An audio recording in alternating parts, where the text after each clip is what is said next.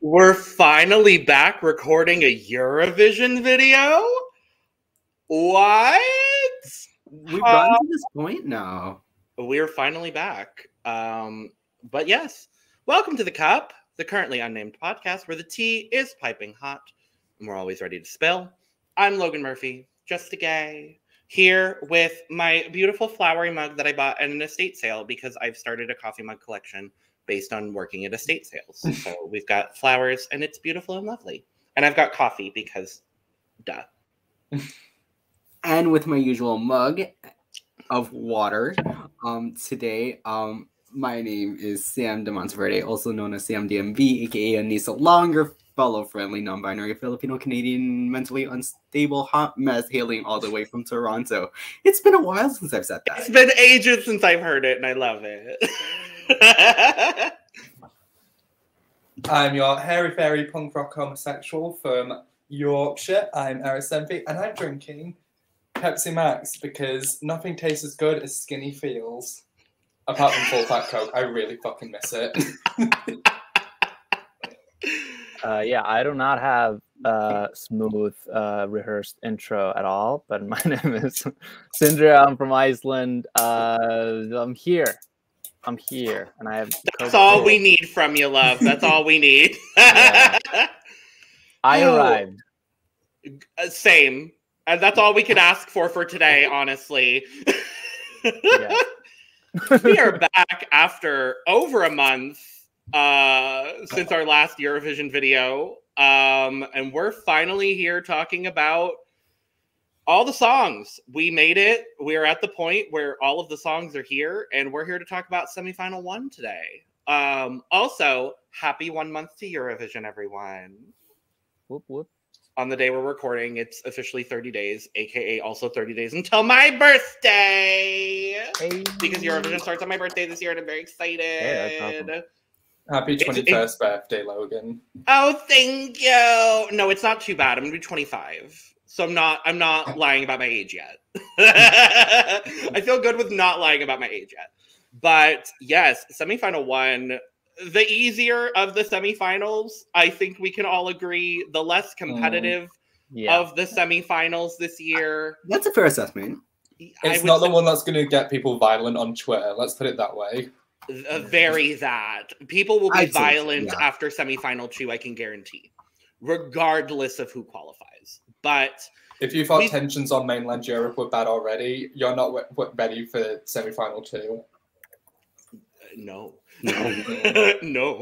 But we've got 17 songs to dive into from the first semifinal, as well as the 2 members of the Big Five that are voting in this semifinal in France and Italy. So stay tuned to the end for those reactions. And then we're going to rank all these songs because we're subjective people. And I've also forced all of these people to be subjective about these songs. Hey, we all love rankings. Absolutely. 100%. That's what makes life fun is ranking stuff. Yes. Overall, I know I've kind of established that it's the less competitive of the semifinals, but how do we feel? What do we think the energy of this semi is overall, thinking about the 17 songs? I think it's very split. I think it's like, I think it's very much like either very high energy or it's like low energy folk, like I feel like it's very split. I don't feel like there's a lot in the middle there. It's a mixed bag. It's a really mixed bag, I would say. I think it's also just a very mixed bag quality wise. A lot of average songs, a couple of really bad ones, and in my opinion, only like a couple of really good ones as well. It's not the best semi I've listened to, but there's definitely some stuff to talk about. Absolutely. Yeah, it's we've got nearly every musical genre you could think of represented in some way or another. Somewhere or another, yeah. Some represented better than others. Some represented a lot better than others. We'll get into that, won't we? We sure will. Yeah, definitely. I was gonna say we can dive into it unless Sam or Eris has any thoughts overall, but I mean, I just want to. I'm just gonna say I like music, so it's like for me, in my opinion, there's probably like I have my ranking obviously, but I feel like there's only like 2 songs in here that I don't like. Oh wow! I have. I mean, like that I can easily rule out. I'm not like there's a select few that I love, but yeah, I think most of them are just likes. There's only one that I skip every time I hear it from this semifinal. But there's kind of a lot to hate, you know. But there is a lot to be like. It's kind of annoying the average. A lot of annoying the average stuff. I was going to say, to your point, a lot of them feel in the middle for me, where it's like I'll listen to it, it's just not my favorite. For this semi, I'm just going to say there's some that you might hate me for liking, and there's some that you might hate me for disliking, because I have opinions. If you watched our Australia Decides video, you will know that Eris has very bad taste. Yeah. Hey, it's going to be so much better if we're all disagreeing here. Honestly, that's why we keep them around, because they're entertaining and have bad taste. Exactly. Bitch. Let's just do it. Let's do it. Perfect. Semi-final one, and I get to start my birthday with my queen. Ronela Hajati is opening semi-final one with Sekret. We all know how I feel about the song, so I'm going to go last. Well, I can kick things off if you want, because I love this. This is really up there for me. I think it's a really good pop ballad, is the way I would put it. It's very interesting. And the guy in the music video was really hot, which is not important, but still. But yeah, I really love this from Ronela. I think it's a very strong contender. I could see this qualifying. I don't know if I could see this winning, but I definitely see this on the left side of the board for me. I'm gonna have to agree with Eris here. This is a huge bang to open up with. And seeing how the live performance was at the national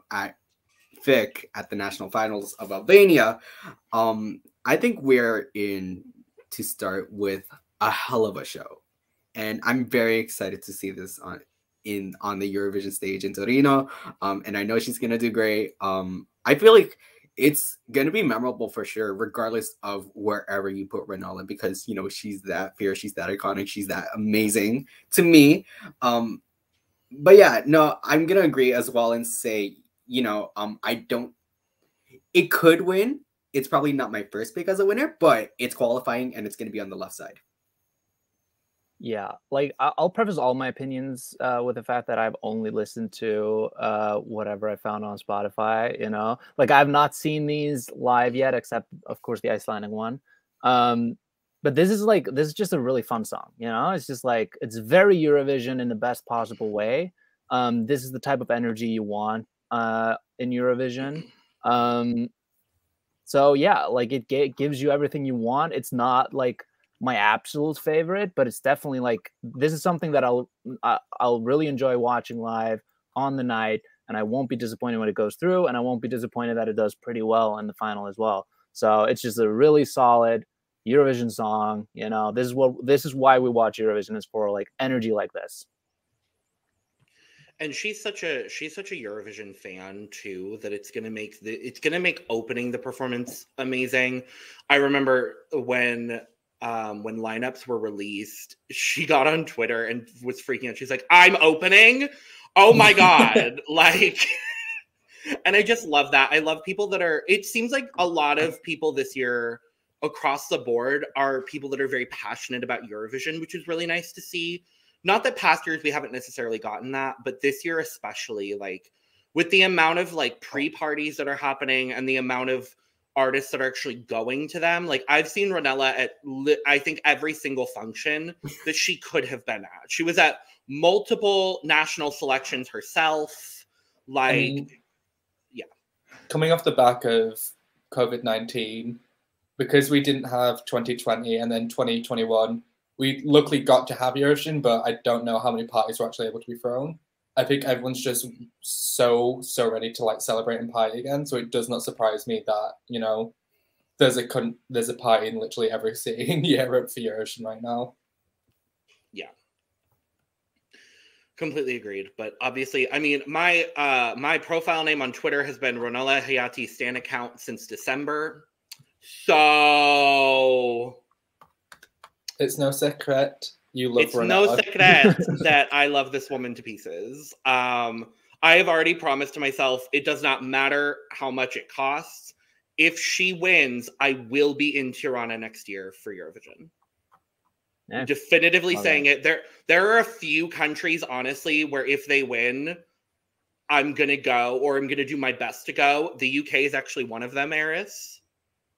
So I think we'll have to hope a country that doesn't so. have the money to host Eurovision wins, because that's the only way we're going to get Eurovision back in the UK. I'm telling you now. yeah. Like yeah. I don't think we have to worry about UK winning. So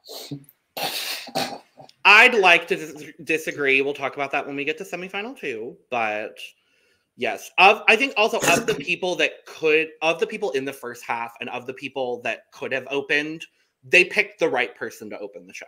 Absolutely. Yeah, this is how you want to open. In a very similar way to the Roop opening semifinal 1 last year, like that made a lot of sense, and Ronela makes a lot of sense in this first spot. Mm-hmm. What I'm more interested in, because I have no qualms. I'm very confident in seeing her qualify. My thing is going to be, where are they going to put her in the final lineup? That's kind of where I'm already looking forward to that. But I just fingers crossed they don't do what they did to Destiny, where they put Destiny. Was it 2nd or 6th last year? 6th, and they put Angela Peristeri 2nd. Yeah, where they intentionally if they put Ronela there to intentionally kill off her act, I'll be fuming. If they put Ronela 2nd, it would be the 3rd contest in a row where they've put Albania 2nd in the final running order. Oh wow. And like, I'm definitively saying I'm very confident she'll be top 10. Y'all are saying left side of the board. I'm saying top 10. I feel very. I want to. In my soul, I want to say top 5, and in my soul, I want to say winner. But there's a lot of really, really good songs that are competing for that, and Ronela has one of them. But I'm very confident in saying top 10. I feel like of the songs that have this energy, like that are competing for like this vote, because like all of these kinds of songs, you know, like certain people are voting for certain types of genres, certain types of songs. I feel like, at least from what I've heard so far, this might be the best, like real, like energetic, typical Eurovision song. I feel like it could gain the votes just by being like the best of that kind of genre category. I agree. You know?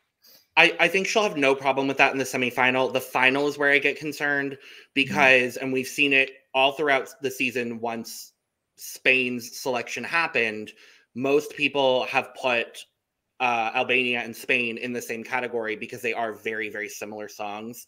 And so when it comes to the final, I feel like Ronela and Chanel are going to be competing for those votes. The good thing is we don't have like 6 female dance pop tracks this year, and as long as Ronela and Chanel don't wear silver bodysuits, I think we'll be okay. I think we'll be fine. I think we'll be chilling. I'm not worried. Just like anything but silver, ladies, we're good. But we must move because I will be here all day talking about Ronela, and we have other songs to talk about. So next up, we have Latvia. Citi Zēni, the song is Eat Your Salad. Okay, so don't shoot me. I really like this. Me too. Okay, here's what I'm going to say. Sam will know because Sam was the only person there for our Latvian selection. And obviously, I am still Team Aminata Zavadogo. However, this song has grown on me so much. Even if the lyrics are kind of silly and out there, I still think the music itself and the way this music is written is really, it's like it's an earworm. It really gets in your head. It's enjoyable music. I like the sound of it. It sounds nice. Mm-hmm. Do I think this will qualify? In second place in the running order, I think the jury is probably going to tank this, and I think it's intentional. I think the juries are looking at this and they said, "Okay, we don't want this in the finale." Yeah. I also really like this. I think Logan would know from when we did Latvia. I gave 8 points to Citi Zēni.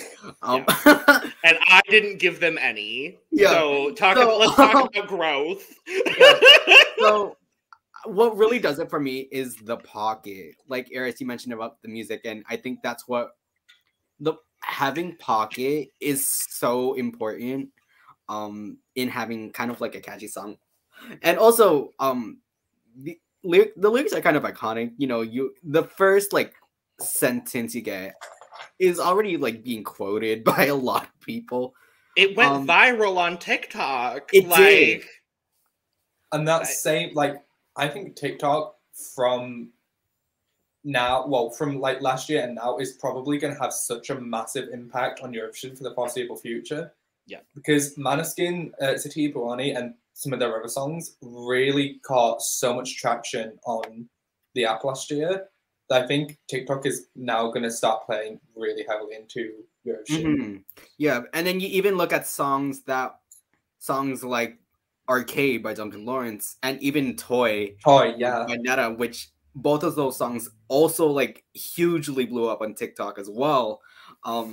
So I suppose like in that aspect, I wouldn't be surprised if it with this song doing well. But yes, no, I really love this. The live performance actually I really enjoyed as well because everyone on that stage was having the time of their life.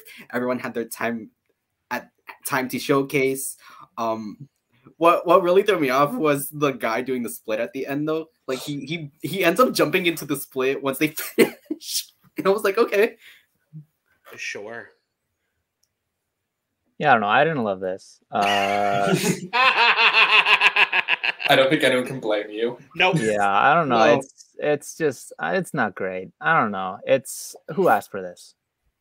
Latvia, apparently. Yeah, they shouldn't have though. I also want to preface by saying right before we started recording, I did show Sindri Aminata's song from this year because we were talking about Aminata.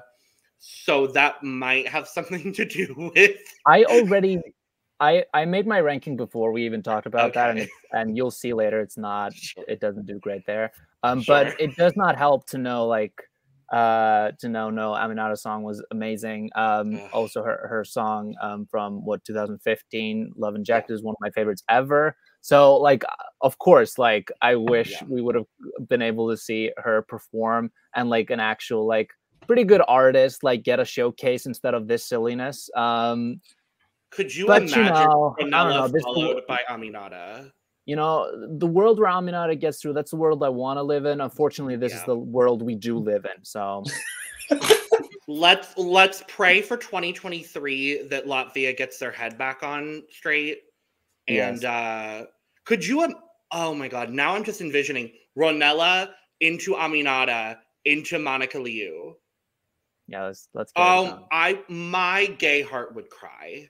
So would mine. Like that just sounds phenomenal. Anyway, we have to talk about Citi Zēni. No, I hated this song when we talked about the Latvian selection. This was last place in my ranking in the Latvian selection.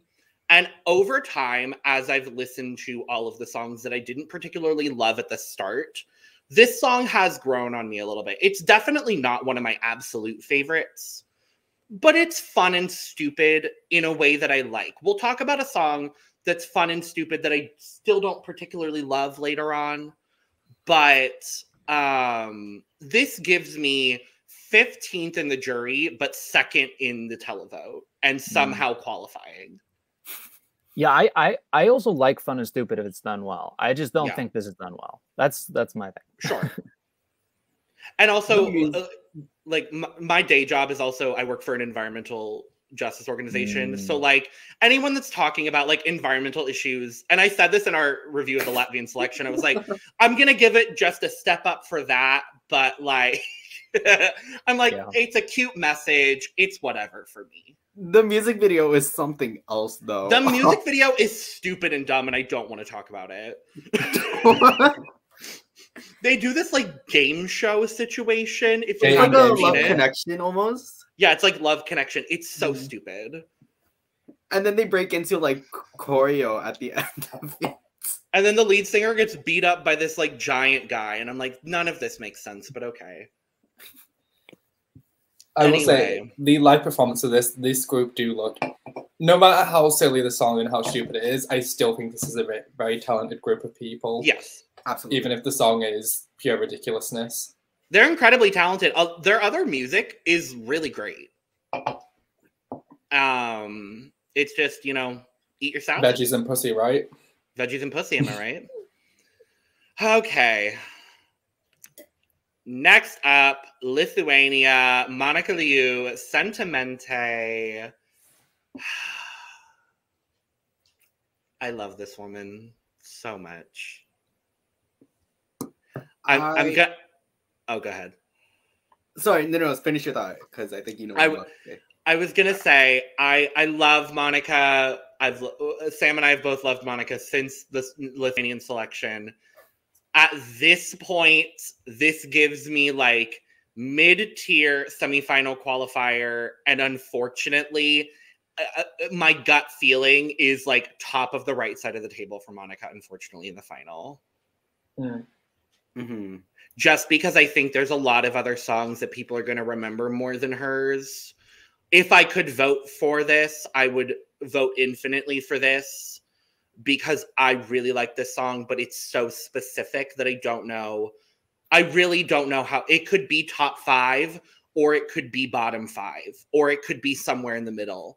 And I'm really interested to see where she lands because I don't think she'll have any problem qualifying. Yes, I'm very much hoping that she qualifies too, because this is like I'm just gonna spoil it right now, but like this is like one of my tops for the year. I don't know, this is such a standout to me. And the live performance does it such the bowl cut, the sparkly dress, and it's just like nothing but her on stage. I love her presence as well. I want just to know her vibe, her energy, her quirkiness. I want to know on stage is something I aspire. And just her voice overall, like the lower range. Oh, the fact that she wrote this song too. Yep. I'm not sure if we talked about that. She wrote this song. I don't think we did originally. No, we didn't. But yes. No, I want to know what rare Lithuanian bird is nesting in that bowl cut. Truly. Honestly. So, about the song itself, I'm going to be honest, this song is not for me. I don't dislike it by any degree. I think it's an okay song. But for me, I would not sit down and listen to this. I think there's a matureness to this that, without calling myself childish, I don't think I get, or I don't think I can appreciate. Look at me. I would have said I hated this when we did Australia Decides. But growth. Yeah, for me, it's just slow music just isn't my thing. It has to be something more. If it's going to be a slow song, it has to be powerful. And this is more delicate and graceful than powerful. I can appreciate it, but I think it will qualify, but it's not for me. Yeah, I love this. This is right up my alley. It's just like, I don't know, incredible instrumentation. Sounds great. It got like it intrigued me right from the beginning. Yeah, it's my favorite one so far when I listen to it. I don't know. It's just like, it sounds great. It's really cool. I don't know. It's just, yeah, this is just right up my alley. It's like, it's kind of like there's a dark element to it, but still like it's kind of sensual. It's just like, I don't know, just like grips you. It's really good. Yeah, it's definitely, I know like it's not getting as much hype as like other songs in the fandom, in the Eurovision fandom, but I personally think it deserves a lot more. Yeah, no, this is like like this is like my pick for like dark horse or like my sleeper pick. Yeah. I feel like usually like what I look for in Eurovision is like I feel like it's so much of the same thing every single year, like very similar instrumentation, very similar sounds. Like even if you like it, you feel like, oh, this is like something I've heard before. So I love when acts come in and like they have something original, especially in the instrumentation and like how and the production and how it's presented in like that like sense.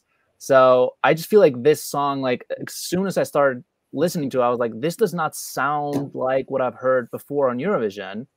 It's original, and that's why I love it. It's like it's something that I'll remember in the future because it doesn't blend in with everything else.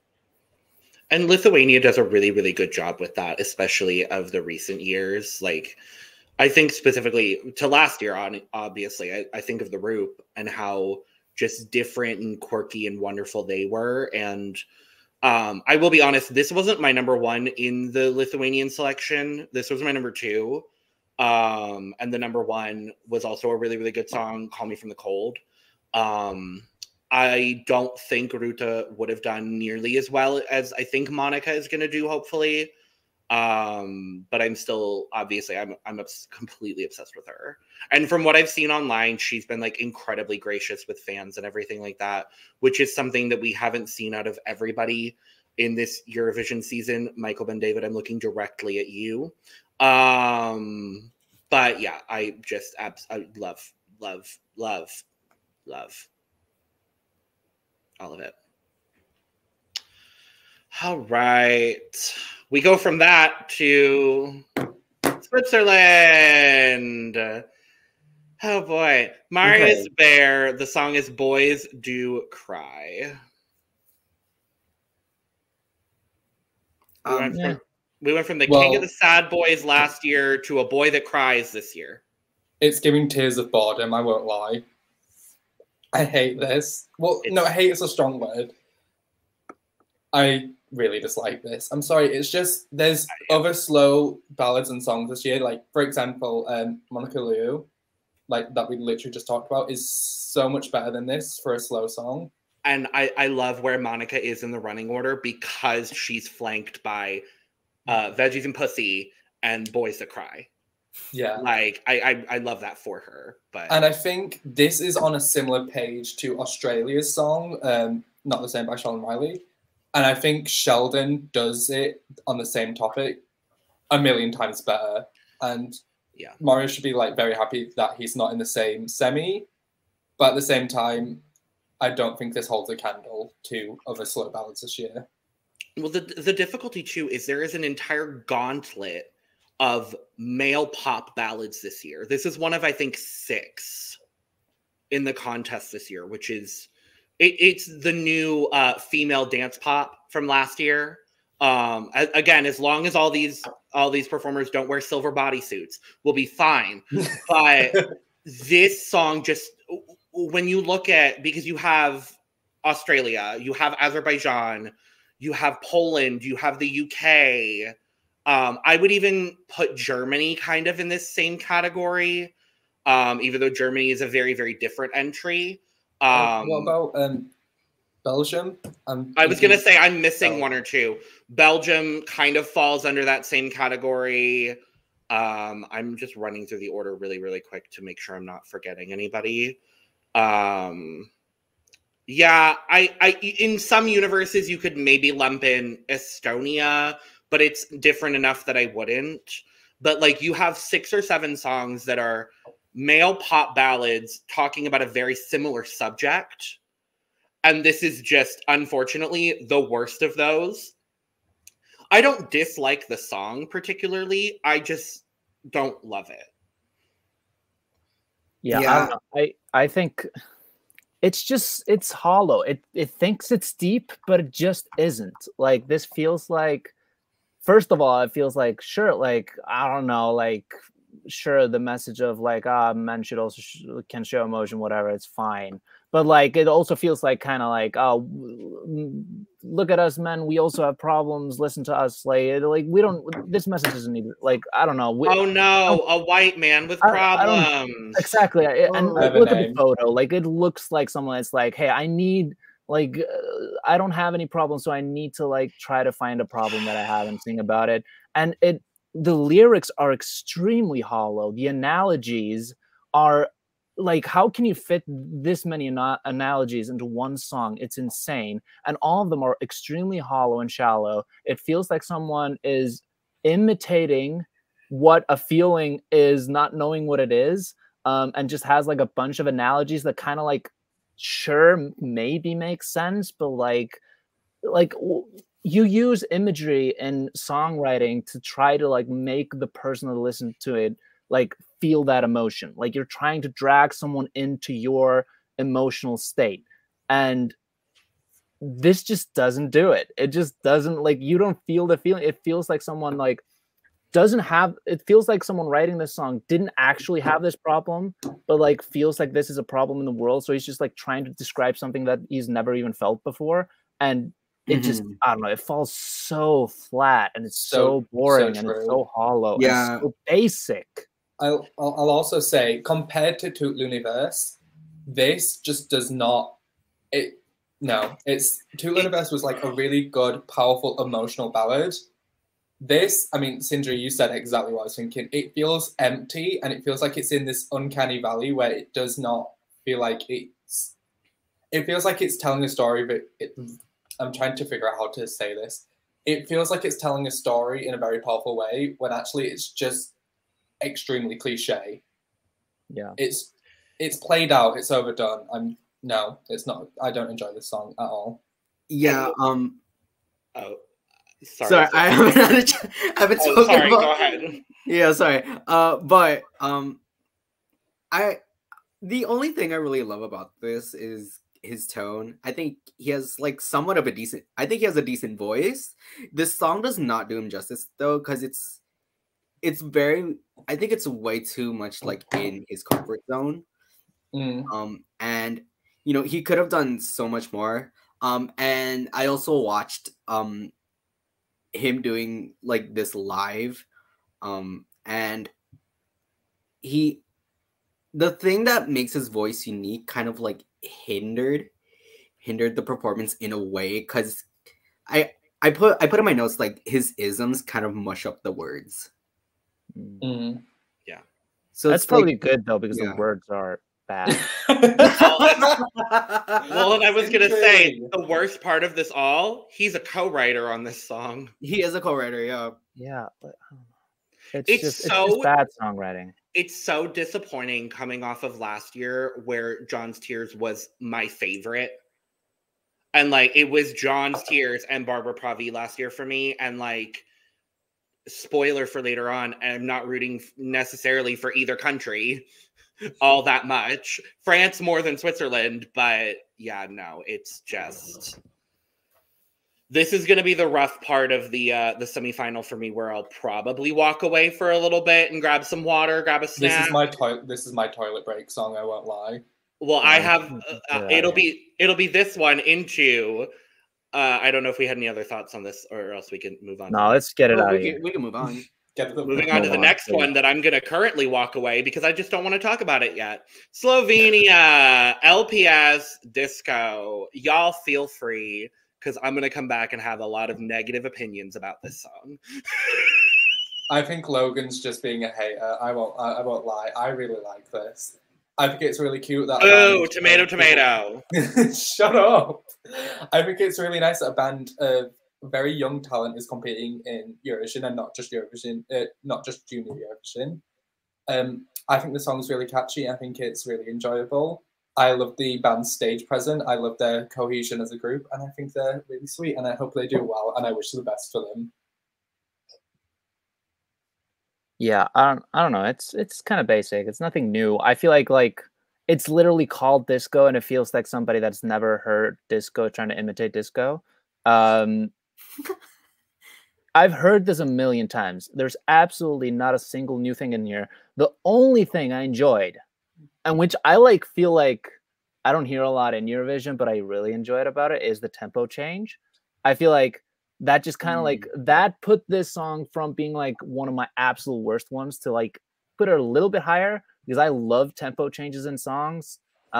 Just like slow it down a little and then bring it up back with the drums. Like I feel like even though like when they brought it back up, it was like kind of clunky and didn't like sound amazing when they brought it back up. It was still like, you know, I loved like they slowed it down a bit and then they brought it back up. That was like, I thought that was fun, something new. You know, it's not done a lot because like it's very risky live to do tempo changes. It can go very wrong if you don't have a talented group of people playing the song. So like that's very ambitious. I like that.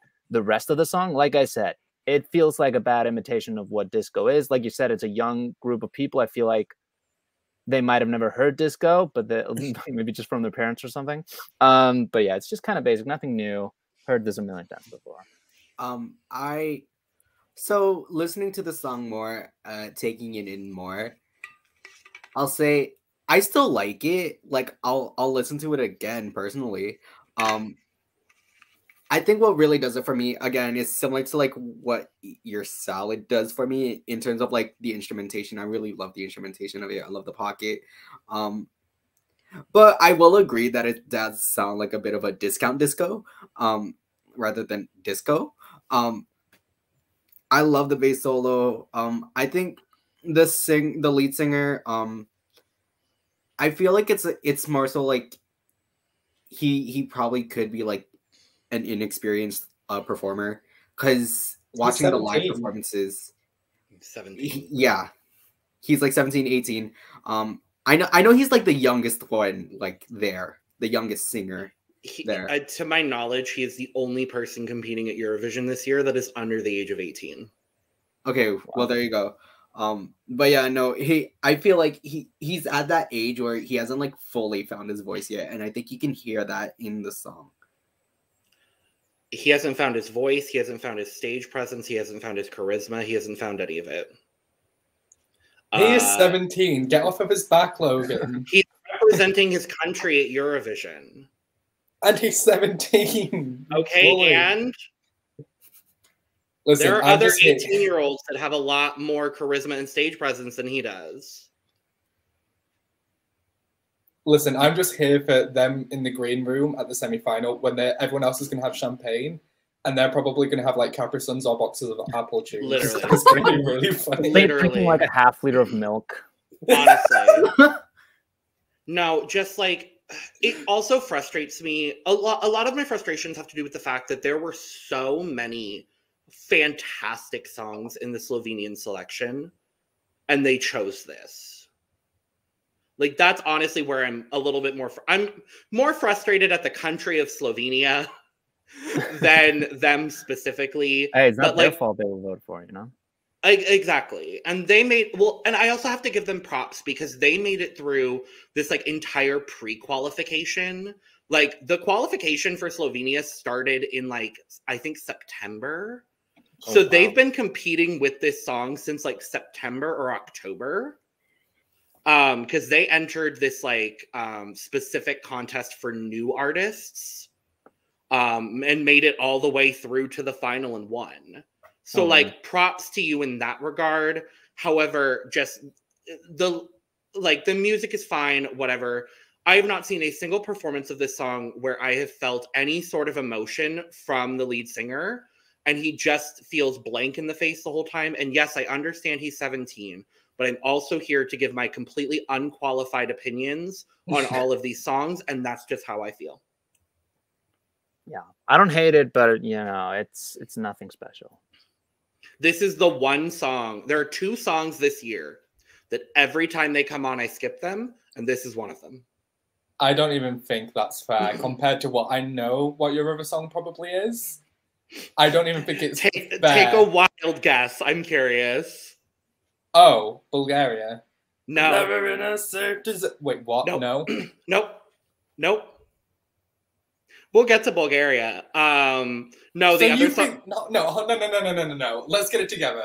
You think this I think Intelligent Music Project is... I think Intelligent Music Project is better than LPS. Yes, absolutely. We'll talk about it. No, I'm not. Wow. Oh, also, for those of you that don't know, LPS stands for Last Pizza Slice. Which they're makes me sickening. dislike them even more. I'm gonna be They really are honest. 17. Okay, and Hey, don't you know, submit yourself to Eurovision if you're not ready for the critiques. Anyway, I Because need. a 20-something-year-old from Arizona might just read you to filth on a podcast. Yeah, I will. Every single time this song pops up, I will read them to filth. I feel like knowing that they're that young makes it all make sense even more. It Yeah. really does feel like young people imitating what music should sound like. They're all still in high school. But like, you know, it's just lacking in any originality, except for the tempo change, but I still stand by The tempo change is good. The tempo change is good. I'll give it that. So that's why it's not the worst one. Well,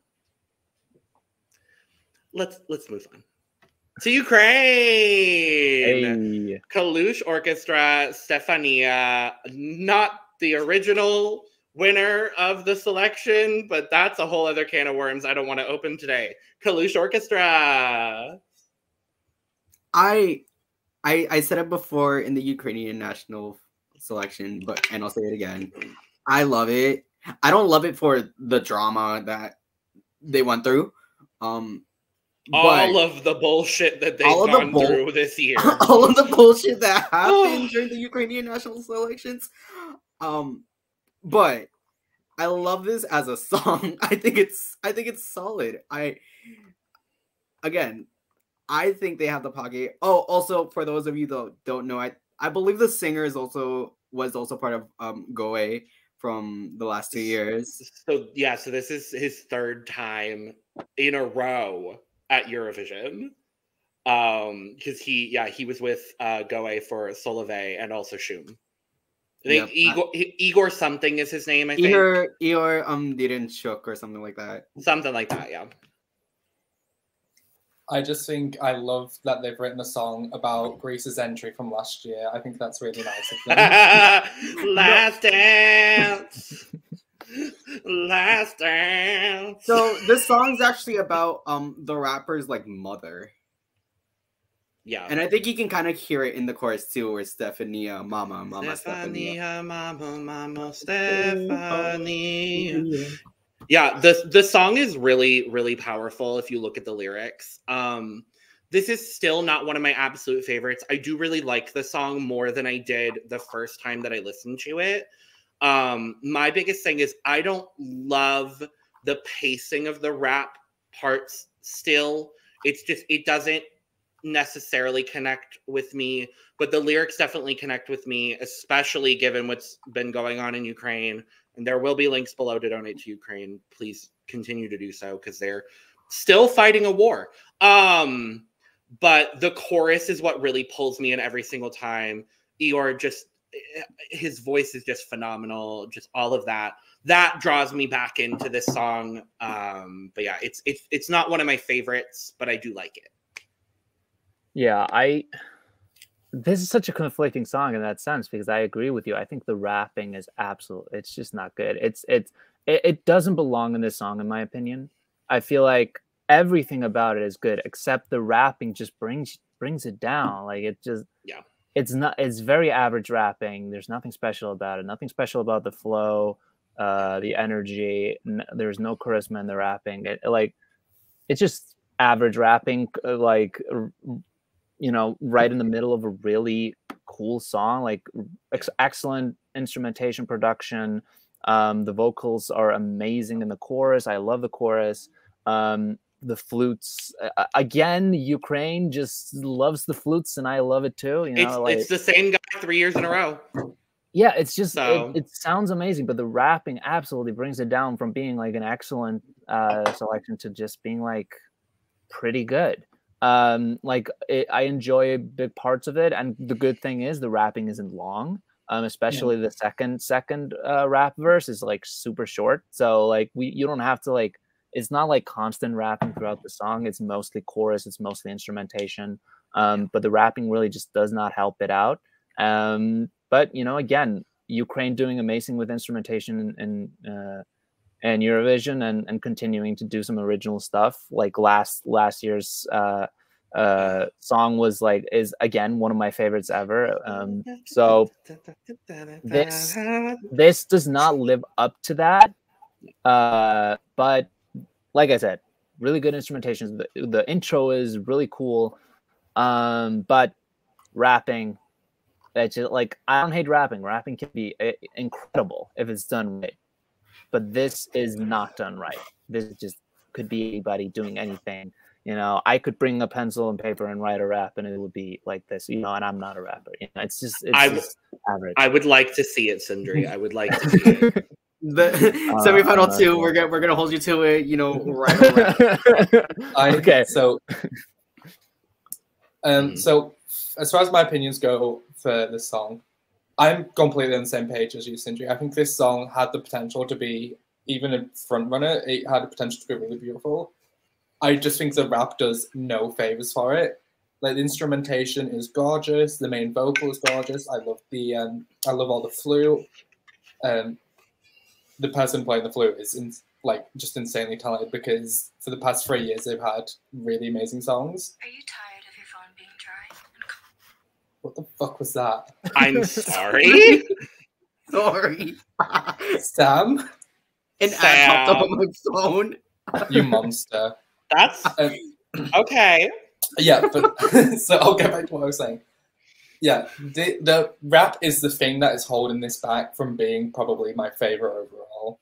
I do, however, think this will qualify, and I still think this will do well.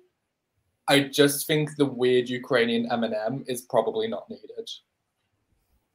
Yeah. I also think, like, with Eurovision song, like, people are not gonna dissect every single part of it while watching. They're gonna remember the good parts, and that's the key to having a good Eurovision song is not necessarily having the most balanced, perfect song overall. It's about having the best high moments and the moments that people will remember, because people are listening to these songs quickly. They will then only watch the small little clips, and then they will vote. So it's the songs that, like, stick in your memory with some like excellent, like, good parts. Those are the songs that will do well, and this song does have that. So dissecting the whole song, it does bring it down the rap, but I feel like when people watch it, they will remember the good parts, and that's really all that matters. Yeah. Sorry, Sam, that you're the only one that likes this song a lot. I stand by it, honestly. Yeah. I mean, I like the song a lot, but it just has a glaring flaw. I do agree with y'all. I do think it'll still do well. But yeah. And the guys are just phenomenal humans. So honestly, I want to see them do well. I will say, to your point earlier, Sindri, about the charisma in the rapping, there is a lot more charisma in the live performances that we've seen than just in the studio version. So that problem is dealt with a little bit, but I do still agree with what you said. Just very different energies. Feelings. You know, it's very different energies. It feels very disparate, like the everything else and then the rapping. It just doesn't feel like it's all connected together. Yeah. All right. Well, we're here. Next is Bulgaria. Intelligent Music Project. The song is Intention. The very first song we got this year for Eurovision. Unfortunately. This song made me angry. Oh. I was listening to it and I was getting mad at how just, like, how can you create this song and just, like, proudly put it out there? I don't know. It just feels like it was created for, like, a cartoon or something, or a kid show, especially with the chorus. It just feels like an annoying song you would hear when, like, watching cartoons as a kid, like, in a bad way. There are, of course, some good songs in that sense. This is like a bad, it's just very unoriginal. It's supposed to be a rock song, but everything is so muted. Like, the guitars sound awful, the drums sound awful, everything sounds awful within it. And with a rock song, you want to be, like, hit with like energy, and it feels like everything here has just been, like, put in a box and, like, under a bed, and, like, we're trying to listen to it. You know, it's just painfully average. Like that was what annoyed me with it. Was not like it's aggressively bad in the sense of like I can hear all the flaws about it. It's just painfully unoriginal, painfully average. There's nothing here that is new or original or good. It's just like that was what made me angry. It was just like I'm just like how can you be a musician and create this and be like, yeah, I did it. I'm like go back to on the the same page. So this gives me like kind of Bulgarian version of Dave Grohl and the Foo Fighters. We will not be doing Dave Grohl this day, Sam. Oh, that's I know rough. it's major That's disrespect to Dave Grohl. Dave Grohl, I'm so sorry. You're a lot better than the Intelligent Music Project. But yeah, it's okay, and it kind of has me disappointed. Same with Sindri. It has me disappointed because you had a lot more time to kind of think through the song you want to represent your country for this year at Torino, and you chose this. I respect that you submitted a song immediately, but They were confident, gal. Like you go into a test. It's not the kid that turns it in first that's going to get the best grade. Check your work. Make sure it's good. Make sure you look at the last page. Like don't leave questions open. Like this is what that feels like. It's just like it's like do you truly? Music, it's like do you truly believe that's the best thing that you have ever submitted, kind of thing? Yeah. Like when I listen to music, like when I hear really bad songs, I would rather hear something that's really bad and kind of funny than listen to something that's just like painfully average and painfully unoriginal. At least something that's really bad is usually at least like original because it's so off, This is just there's just I don't know. That's why like I just hate when music is so basic and so unoriginal that you're just like, why was this made? Why is this a thing? It gives absolutely nothing to the universe. Also, I hated the video. I hated the music video. I'm just gonna interject.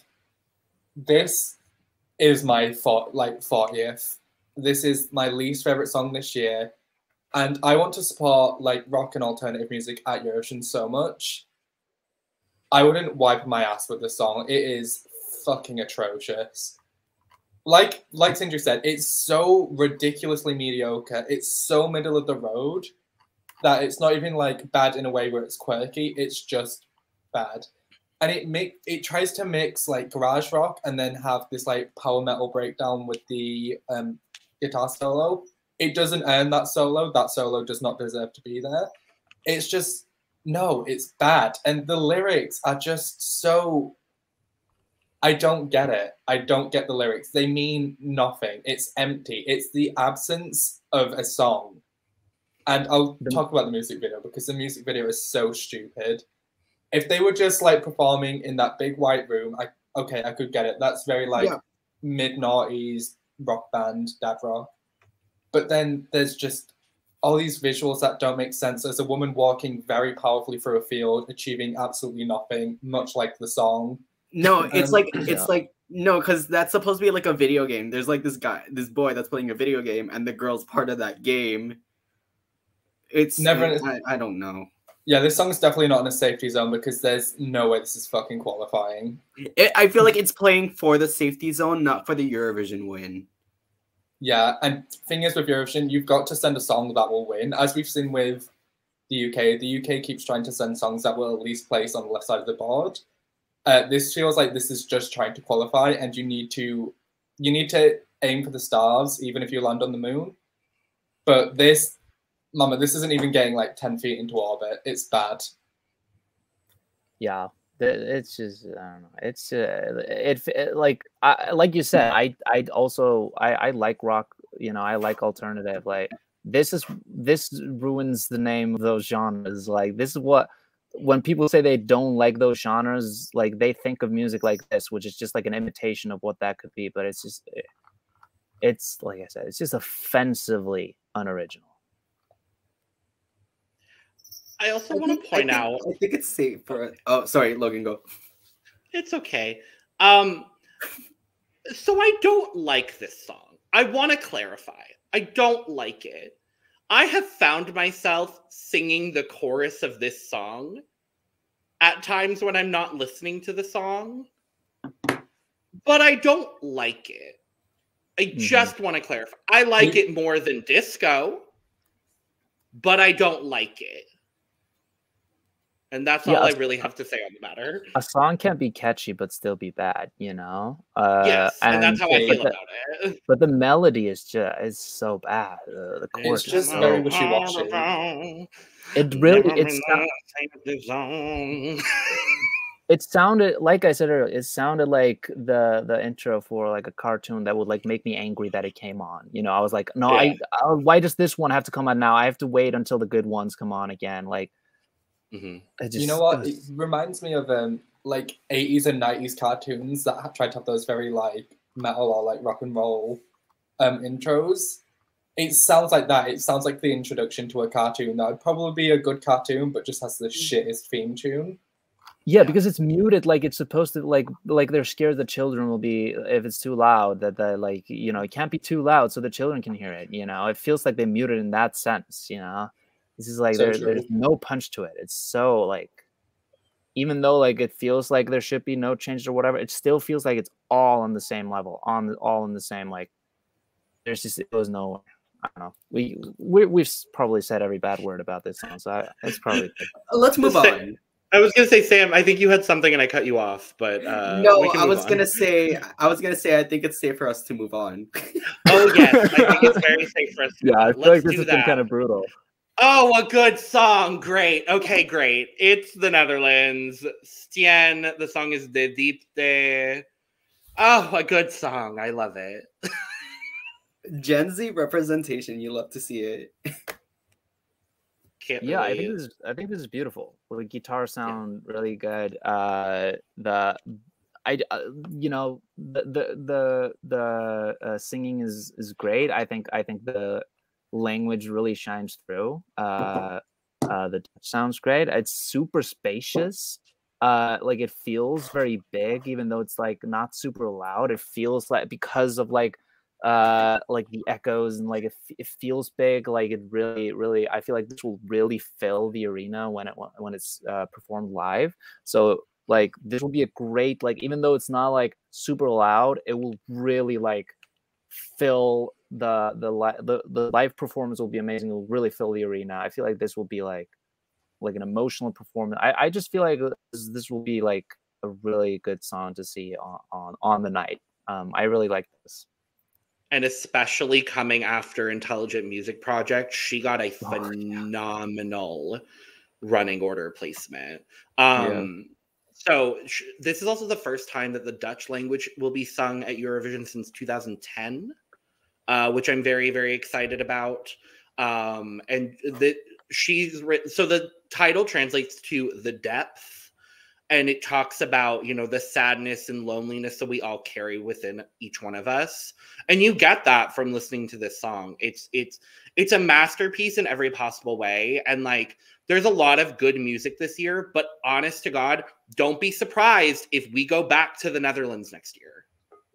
Right. Yeah, it really, like, when you say what the song is supposed to be about, like, it feels like that when you listen to it. Like, it really feels like somebody like kind of yelling into a void, you know, like it's like I said, it's like it's spacious but kind of in like an isolating way, you know. It's spacious because nobody is around, nothing is around, so it kind of like it's like somebody just like yelling into a cave or something. Like it's like it just sounds amazing in that sense. Yeah, I think I also like put in my notes, like I feel like she has like a winning tone. I feel like the tone of her voice can easily like command a room and can kind of like stop the world and have everyone just focusing on her.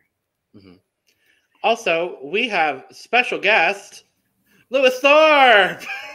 Yay. Welcome in, 8 songs in. Glad to have you.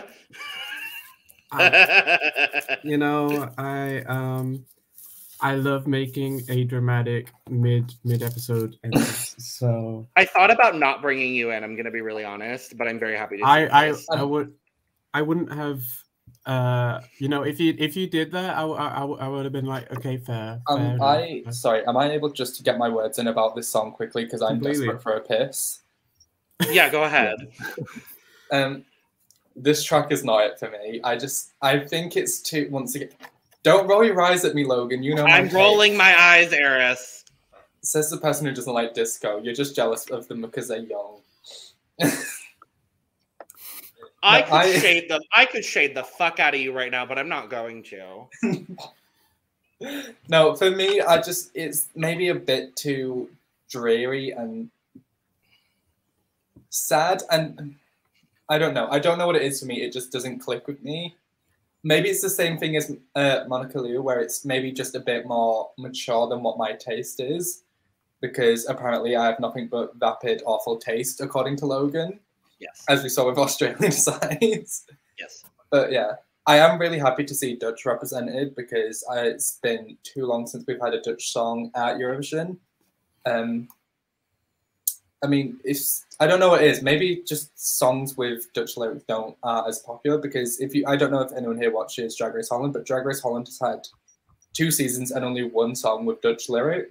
Was there only one? Yeah, it was Meine Mai or something like that. Yeah. Yeah, it's just not for me. But I'm sure this will do well, and I'm sure it'll be extremely popular. But I just know for my taste, it's not mine. That's totally fair.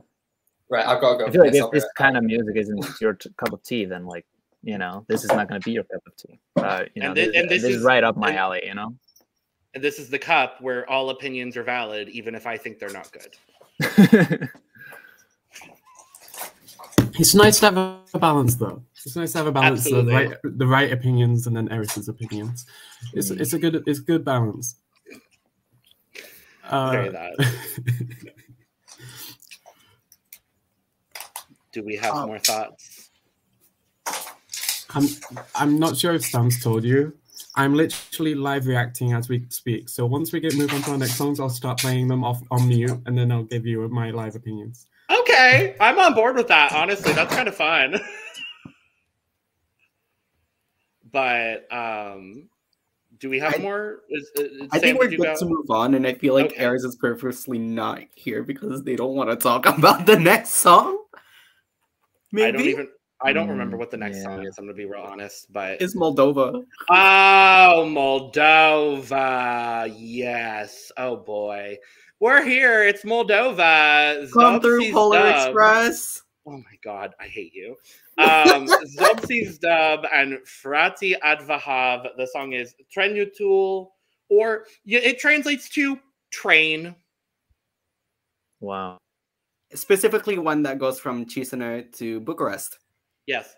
Okay, I'm gonna be really honest. I don't love this song. It's grown on me.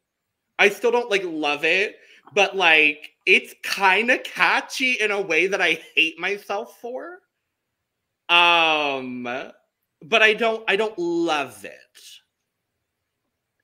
and I hope it doesn't qualify. But I don't hate listening to this song. That's what I'll say.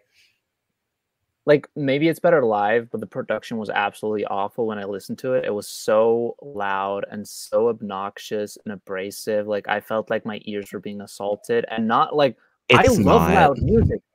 I love loud music. If loud music is produced well and sounds great, then it's absolutely amazing. I love turning up my speakers to the highest and just listen to really loud fun music. But the production is so bad that it feels like it's punching you in the face in the worst possible way.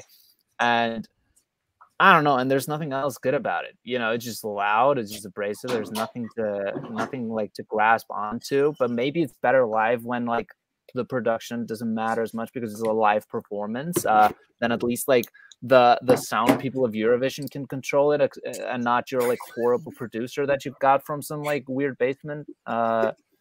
It's just not some weird basement. Not the weird basement. This feels like they just hey, my uncle, hey, my cousin knows how to produce. He said it, whatever, and they just brought it to him and about it, but he only has GarageBand or something, and doesn't know how to really tune a song. This is It was a bad listen. I did not enjoy it. I was not as angry about it as I was for the Bulgarian one, because like this one at least more like, how, like, why is this happening? It was more confusing, while the Bulgarian one wasn't confusing at all. It was more just like I was angry by how average it was.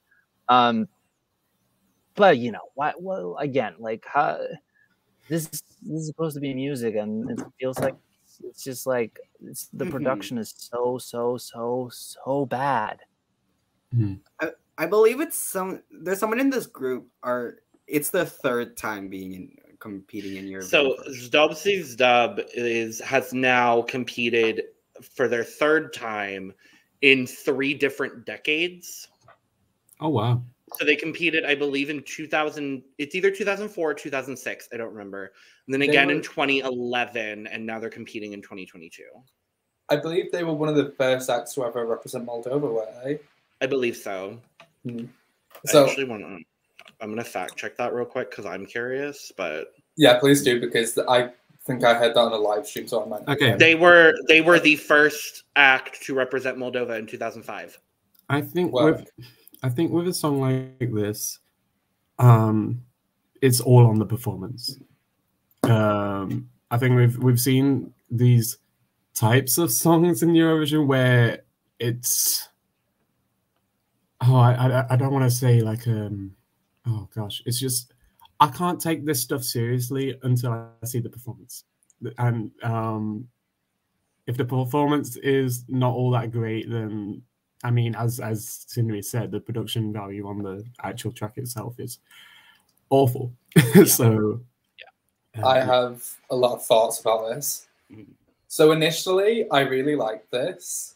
Like Logan's gonna give me the eyeball again. Initially, I did like this because I thought it was very different. It was quirky, but still good, because there are some songs this year that I think are just quirky for the sake of being quirky. Give myself a banana. What I will say is, I then saw the live performance of this, and it dropped really far for me, because they've done this weird revamp where they're trying to make it a rock song, and I hate that vehemently, because I think how it is as it currently is works for it, because it plays into this like quirky like folk song, which makes it more likable, makes it more pleasing. This as a rock song, terrible, complete, like it's the worst idea ever. It should stay in its original form, and I really hope they don't perform the revamp version, because if they perform the revamp, they're not going to qualify, and their chances of qualifying already up in the air. No. I will say that I love the instrumentation, and I think maybe the lyrics are a bit silly, but I mean, that's not the first we've seen this type of song at Eurovision this year. I think this is just an earworm for me, and I do enjoy it. But no, please don't perform the revamp, or you will lose, besties. I don't think they were gonna win regardless. Like, I don't think there's any universe. I don't think there's any universe where they qualify. Yeah, like I feel like the bones of this might be okay. You know, there might be something to work with somewhere in here. They just did not have the correct people working on it. Like I said, the production value is just really bad, and it kind of like ruins the experience that like it could be fun. Like I think that like when it started, I was like, hey, this could become fun, and then it just became louder and louder, and like with the Bulgarian song, everything felt really muted and at the same level, and that was what was bad about it. With this one, it feels like, you know, they just like they recorded each part and they just had them on different volumes and didn't like mix it all together and master it, and just felt like, you know, it felt like an unfinished song that was just like abrasive and loud and uncomfortable to listen to. Yeah, I mean, I'll agree with Eris and say that I really do like the music, the instrumentation. Like I really enjoyed like the violin and the accordion playing together and like harmonizing at a couple of points. I appreciate the energy. Sounds like a decent time. It's just, you know, it's they're having fun on that train. They're having fun on that train. Not to mention the guy forgot the carpet. So, right. Well, trains are great, you know. I love trains, but you know, song doesn't do them justice. Drops of Jupiter, am I right? Sure. I hate you, Logan. No, you don't. Okay, let's go. So this actually is the end of the first half. So at this point, we're gonna get a break, and then we get to start the second half with Portugal. Maro, saudade. I love this song so much. Yeah, my opinions have changed from when we did Festival de Canção. Oh. Yeah, because I love it even more than I did. Like, the live performance it's the live performance that did it for me. Because I had no idea that it was 5 women. It was like gonna be like 5 women singing rather than just like the one. Because I'm like, you know, if it's just Maro herself, then I'm like, it's nice, it's cool. I'll listen to it again, but it's not up there. But seeing like all 5 of them sing together kind of just amps it up even more. Because they are so in sync with each other. The unison's tight, the harmony's tight. They can blend very well. The songwriting is everything to me. I don't know. I wrote like you said it about during Festival de Canção, Logan, but I put it in my notes. I put masterpiece. Like it's very well written. I personally loved it I think the intro is absolutely beautiful. Like the instrumentation in the beginning, it gives kind of Phoebe Bridgers vibes, at least like her last album, in the best possible way. It's absolutely beautiful, and not in the sense that it feels like an imitation, because it doesn't sound exactly the same, but it gives those same, like, it's like distorted, but like it's just beautiful. The singing is beautiful. At first, the transition in the chorus, I was like, I didn't know if I was on board with. I felt like, I don't know if I loved the beat coming in, but then I got on board. It just got better. It continued to be amazing. The bridge is great. The language change in the second verse, it was absolutely beautiful, and I loved it. I love when they mix and match with languages on Eurovision. It just felt like it's just a great song. This is something I would listen to just again, even if I heard this not as a Eurovision song, because often, like, I think about Eurovision music aside from other music, like, I judge it differently. I think about it differently because it's just a totally different thing to me. But this is something, like, if it popped up on just like a suggested thing on Spotify or whatever, I would just think like, hey, I love the instrumentation. This is like something I would listen to regularly. So I don't know. I really, really, really love this. Don't shoot me, but I don't like this. I knew you wouldn't. No, I knew you wouldn't like this either. This is not your style of music, and I respect the hell out of that. Yeah, it's totally valid, you know? It's just not my taste. I can still say it's a good song and it's really beautifully written. It's just the pacing of it is just really slow for me. Not to say Portugal hasn't sent other slow songs before that are beautiful, because Love is on my side. That was literally one of my favorite songs last year, and I'll also say Amar Pelos Dois is one of my favorite songs as well. I think I might have just butchered the name of that. Amar Pelos Dois. Yeah, Okay. Pelos Dois. Salvador Sobral, if you ever become single within the next 2 years, please call me. Okay, so I've just given this a listen. The one I think it's similar to how Sindri said. I kind of don't like the change of pace at the chorus, but like I love like in the first verse particularly, it's so dreamy. I love that. The harmonies with like the different singers, I love that. It's just when the chorus came in, it took a change of direction. I was like, oh, and I don't know. It probably takes me a while. Yeah, it'll probably take me a while to be like, okay, but yeah, great song.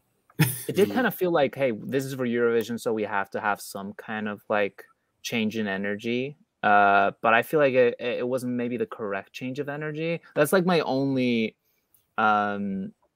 like critique of the song, is I feel like that wasn't maybe what I would have done with that song at that point. But it's still like absolutely beautiful, and I feel like the singing style as well is like very different from anything else we've been hearing in this, at least in this song, and what I've heard in Eurovision in general. Like it feels like there's something original about how they're singing and how they're like directing their voices. So I just thoroughly enjoyed it.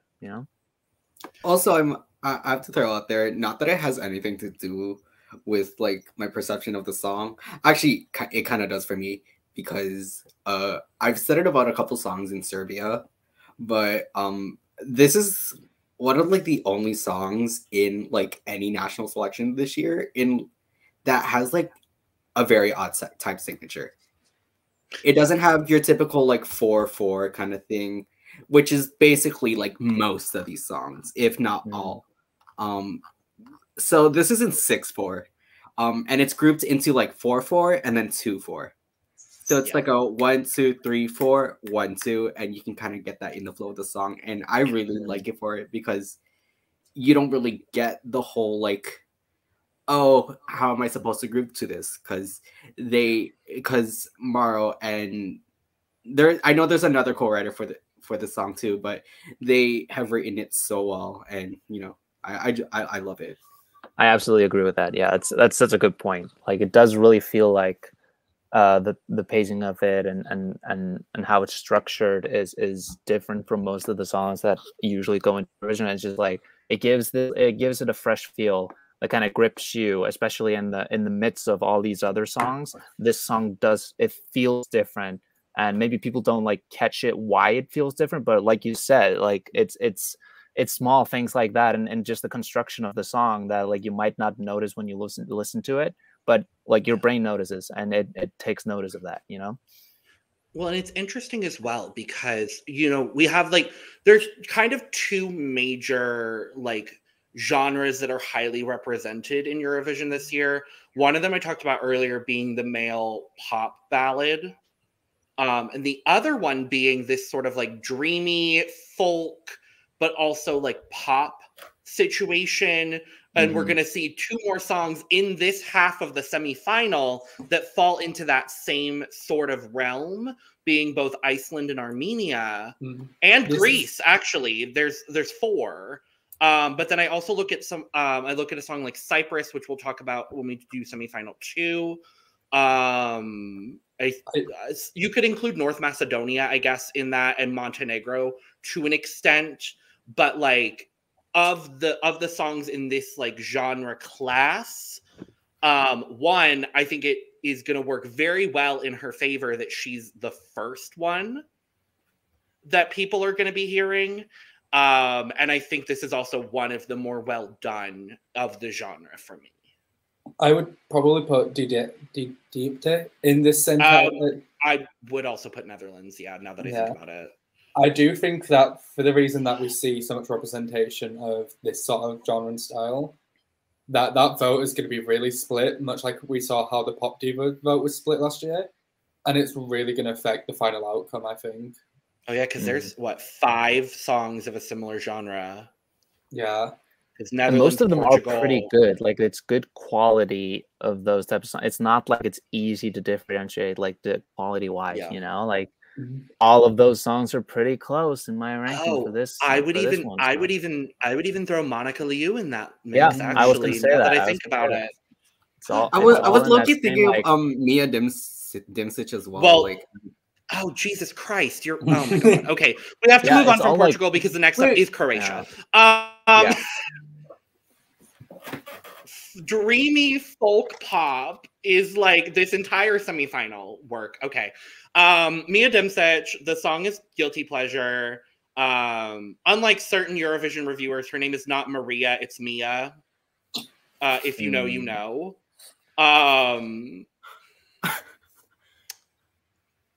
Yes, I did just call her out in our podcast. She's never going to see this, so it's fine.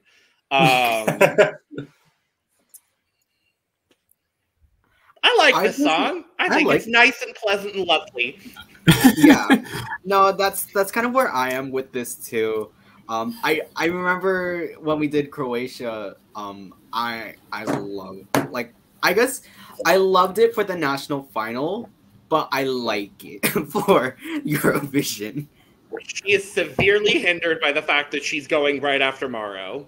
Honestly, Yeah. it's two Mhm. songs in a row that are the same vibe.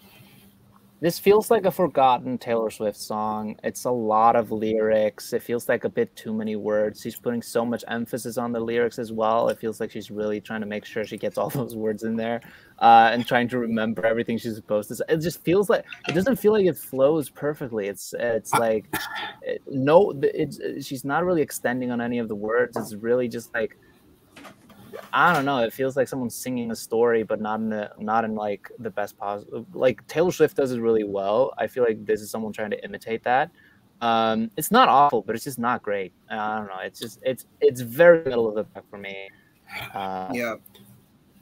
It's a Taylor Swift ripoff for me.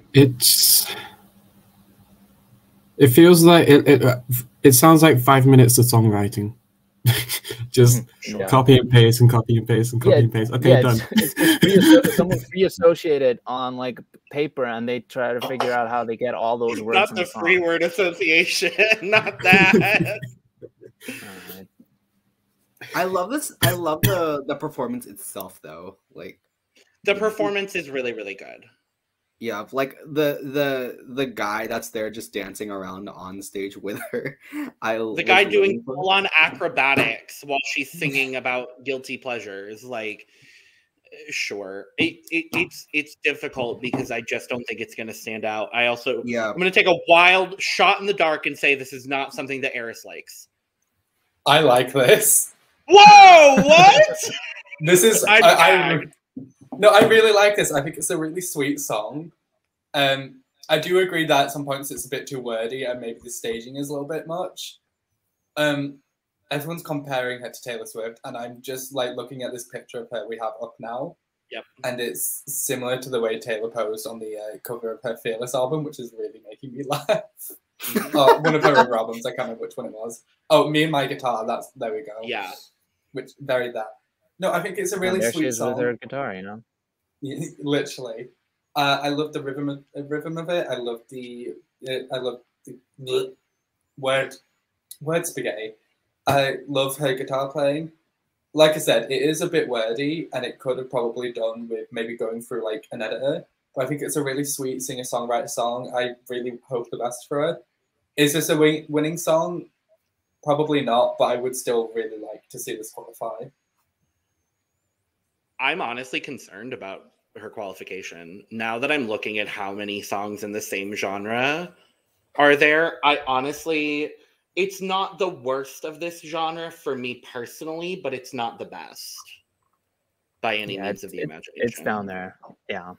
It's just, like I said, put all the lyrics of every song in like a Word document, and this will have like by far the highest word count. It just feels like very congested. Like make this song 5 minutes. It's probably good. It's probably really good. But it feels like also because there are so many lyrics, there are no parts where it just allows itself to the instrumentation to shine, for it to like build in a natural way, because it feels like she always has to be saying something.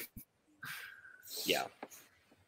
Well, would we like a break from dreamy folk pop, everyone? Let's go, lesbians. Let's go. Sam, did you have something else to say about Croatia? No, I was just gonna say we're good to move on. Well, we're here. It's Denmark, Reddi, the show. Let's go, lesbians. Let's go. No. I didn't know that, actually. Yes. So from that photo, you didn't know? I mean, I have the worst radar in the world, so like... Fair. So I will speak on this. This is one of my favorites, like overall, I will say. Same. I think that my only like big issue with it is this slow start drags out just a little bit too long. It could have just ended after maybe the first verse and then gone into more of the rock. Mm-hmm. And I think that would have done more of a service. I think they have really great stage presence. I think they have a really great cohesion as a band. The song itself, it's not the most amazing thing, but I personally really like like it. Maybe because it feels really tailored to my taste. Yeah, I really enjoy the instrumentation of it, and let's go lesbians. I could see you doing a drag performance of this, Eris. Oh, Please absolutely. do. This Please, is my everyone. brand. Yeah, literally. The one thing I'm really concerned about is the live Oh my vocal. fucking god! Sorry. No, you're fine. I was just going to say really quickly, I'm concerned about the live vocal because the live vocal in the national selection wasn't as strong as I would like it to be, but I'm hopeful that they have a couple months to like improve that and everything like that. But Lewis, I saw you jamming out over there. Sorry. It's I just got to the part where like it was after the fast-paced bit and then it breaks down. What the fuck? Like I was, oh my god, yes. Like when No, it just, it's honestly a great song, and from a very weak national final, I'm just glad they picked the right one to represent Denmark. Just sing hallelujah. Oh, but that was good too. That was I really good did too. like that Yeah. one. But I would have preferred the show over Hallelujah, Yeah. honestly. Something tells me Sindri doesn't like this. I'm shocked that you all love it. I think it starts off really basic. It's not good. I feel like I'd heard it before like a million times. There was nothing original about how it started off. It felt extremely familiar, but in a really bad way. Like it felt like this song has been created so many times. Like in the beginning, then that rock transition comes in. I was like, what the fuck is this? And like I was like, why is this happening? This is not what this song is. How can you like it's like creating two separate songs and like blending them together. I do agree with It that, made it yeah. slightly better when it got going, when you like got over the startling insanity of the transition. Then you kind of like get used to it and you're like, okay, now this is a different song. Okay, I'm here. But it feels like a wedding band trying to play rock music. It just did not feel like these were natural rock performers. It felt like just like, like the drums were cool, I guess, but the production really like did not allow them to shine. I feel like the drums might be really fun live, at least. The guitar solo was like that, at least showed some like talent on a guitar, whatever. But all of it felt like really, I don't know. It did not feel like it felt like it was trying to go somewhere where it just did not arrive, and Our rankings like I are said, going to be really different. If I go to a lesbian wedding and they're performing, I'm getting an Amaretto and Coke and I'm having a good fucking time. Regardless of who's start getting the song off as rock if you want to create a rock song. What the fuck is the beginning if they're gonna go where they go? Like, the transition wasn't natural at all. I understand like starting a song off slow and like ramping it up. This was like they started creating one song and then decided like someone just like slammed the guitar like out of nowhere and they like whoa okay, we're doing something different now. Like, absolutely natural without that transition. It's just it's off. It's this is not like I love when songs do different things, whatever. But don't do it out of nowhere where it isn't earned at all. Like there was nothing that indicated that this song was going to go where it went, and it didn't earn that. And like, sure, it was slightly better after it did that, but just start off that way because it was already horrible before that. You saw 4 women with shag haircuts, dressed like they came out of a 70s band, in a tour bus full of Coke, and you didn't think they were going to do a rock song? Like I said, I listened to all these on Spotify. I did not watch the live performances. Sure. So when I listen to this, I hear a basic beginning. I have no idea that this is like a 4-woman band or whatever. You know what? I would have paid to watch your like reaction to it. I would have. The transition at the start. I do love the transition to the key change though. Like towards the end, that was I found that pretty cute. I think at that point I was just like, what's there to salvage? Like when you're doing it at the end of a song, like what? Like I'm already out at that point.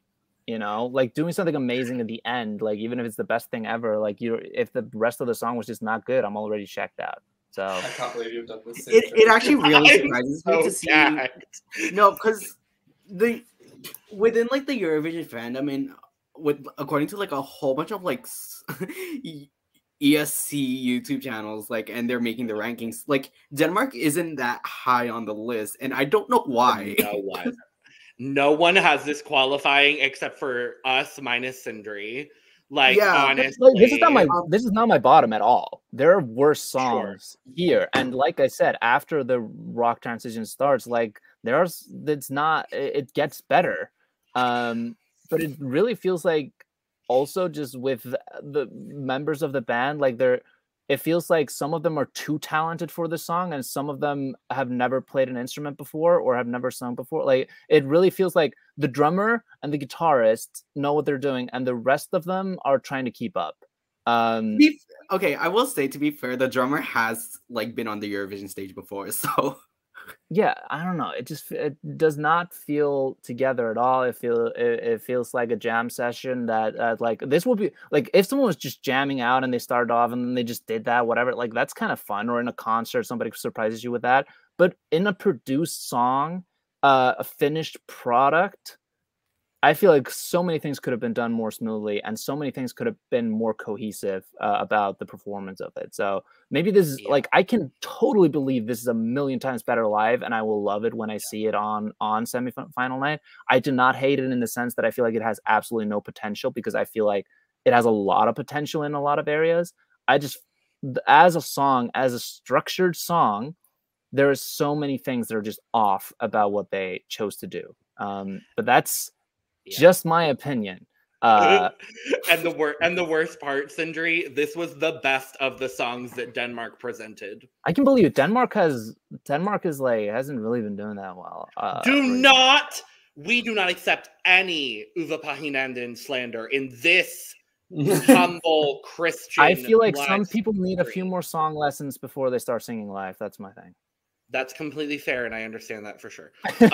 Like, you can a have lot of drag queens all the need to hear presence in that. the world, but you gotta have some control over your voice to sing live on your. Yeah, the like I said earlier, the live vocal is where I'm concerned. If they can nail the live vocal on the night, I think this has a shot. I'm realistic in saying, I'm not going to be surprised if Denmark doesn't qualify. Yeah, but looking really at this photo, like this is my people. This is the people I would hang out with on a Saturday night. Like chilling, having a drink. That's not the problem. Yeah. It's this. I did not know any of that before. I just listened to the song, and it did not give me what I wanted. Yeah. Well, if this didn't give you what you wanted, perhaps Austria gave you what you wanted, Sindri. I'm not sure yet. Lumix and Pia Maria, the song is Halo. Y'all go right ahead. I'm gonna let y'all go first. They said, oh, okay. Pia Maria, right? Not Pia Mia. Yes, Pia Maria, not Pia Mia. I was gonna say Pia Maria, and she does exist. Fun fact, she does exist. They said hello, and then I heard this live, and I said goodbye. You know what I mean? This. I'm sorry. This was one of my top songs. I really thought this was going to be front runner, and then I don't know what the rest of you have heard, but they did a live performance of this, and Pia Maria, her vocals were just really scratchy. She was just really out of tune.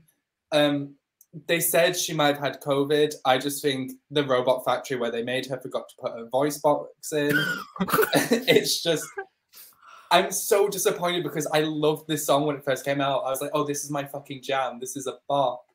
Lumix does a really good job on instrumentations. It's really just an interesting song to listen to. I bang my head to this. And on the studio version, Pia has, I won't say really good vocals, but she has an enjoyable vocal on the studio version. The live performances, from what I've seen so far for Pia, have been in train wreck territory. And I'm worried that this has gone from being a song that was going to be on the left side of the board to a song that could probably come in the bottom of its semi. Yeah, for context, ever since the first live performance that we saw from Israel Calling, which in itself was a complete disaster, this has dropped from 6th in the odds to 28th. Oh, wow. Like that. My difficulty is the studio version. I really like the song. This is a song that I would listen to, the studio version, a lot. Her live vocal is not there, and I don't understand why they would pick an 18-year-old with no live music performing experience and no career whatsoever to represent your entire country with a producer as well known as Lumix. Yeah. It's really frustrating for me. And this was also in my... prior to Israel Calling, this was definitely in my top 10 for the semifinal. And spoiler, it's not anymore. And it's frustrating because I think the song is really, really well done from the studio version. Yeah, listening to just the studio version, I thought it was just a fun dance song, you know? It's something you will groove to, but it's nothing special, I felt though. I felt like, you know, it's not giving me anything different, but it's just a fun song. It's like, it's kind of hard to screw up a song like this if you have the basics of it. But it doesn't feel like it's giving anything more.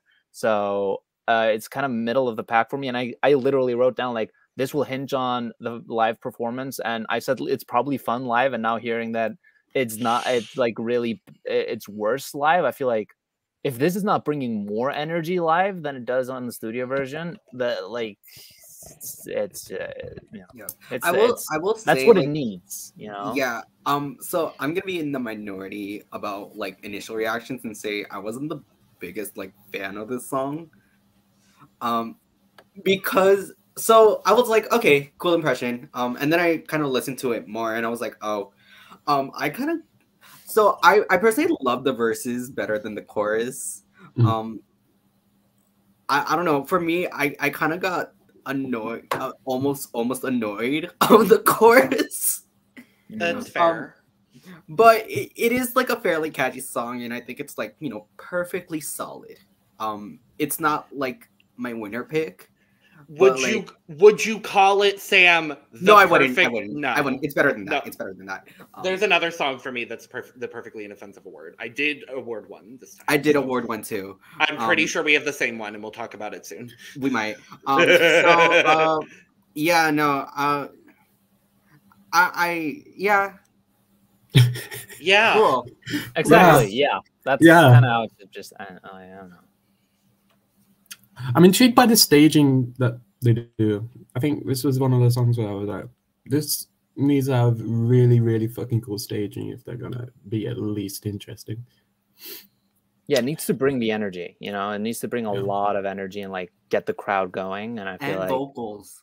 Yeah, exactly. And vocals. I mean, that's a lost cause, as we've learned. Yeah. So like the Eurovision experience as an artist is extremely tough. Like you have to be able to hit every note every single time. There are a bunch of rehearsals. Everything is being watched.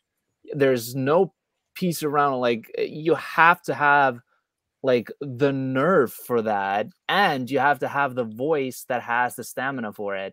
And I feel like a lot of people underestimate just how difficult it is, even if you're not even singing that difficult of a song, to be able to do that every single time, along with a performance, along with everything along with it. Because like it's not just like a live show where you're like in a concert where of course you're like doing stuff, but like this is literally like there are camera angles, everything. It's not just a live performance for the crowd, it's a live performance for the audience at home. All of this goes into an extremely hard performance, and putting someone in there that's so inexperienced, that does not have the like vocal teachings or just the correct voice to really be able to handle that. It's really throwing somebody in the deep end that like doesn't even have arms and legs, you know? Like it's just not it's tough. I think people really underestimate just how tough Eurovision is for a performer to really do well. Yeah. I really don't think this was the correct place for her to make her debut, because I don't unfortunately think it's going to be super beneficial for her career moving forward. Unless, you know what, I'm holding out hope that, you know, she has a month. A lot can be taught in a month. Yeah. Really so I'm hopeful, but I don't. Can we go back to our dreamy folk pop? Because we're in Iceland. We have Sister, as they are now calling themselves, different from the national selection, but go off. Sister! Sisters are doing it for themselves. This song, now, we talked about it in the Icelandic selection. This song has grown on me exponentially since then. Me too. Yeah, honestly, same. Yeah. I think I had it like fourth when we did the rankings or whatever. I think that was even had more it the somewhere highest. around there too. Yeah. I might have had it lower, like slightly lower than that, but yeah.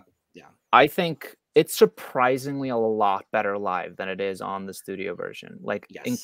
When I watched the first I didn't even watch the final. I just watched the semifinal where this one was performing, and like I was shocked that it was kind of my favorite of the night, even though there were songs there that I was looking forward to more. They performed really well.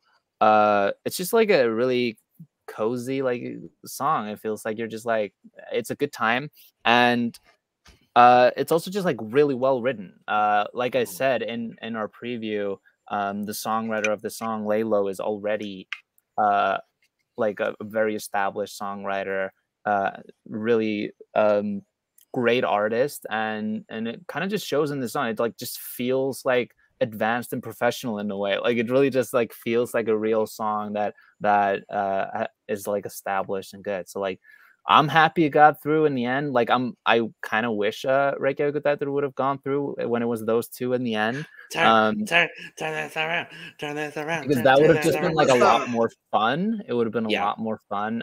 But like I also said in our preview, that was just never gonna happen with the voting public, and also the jury.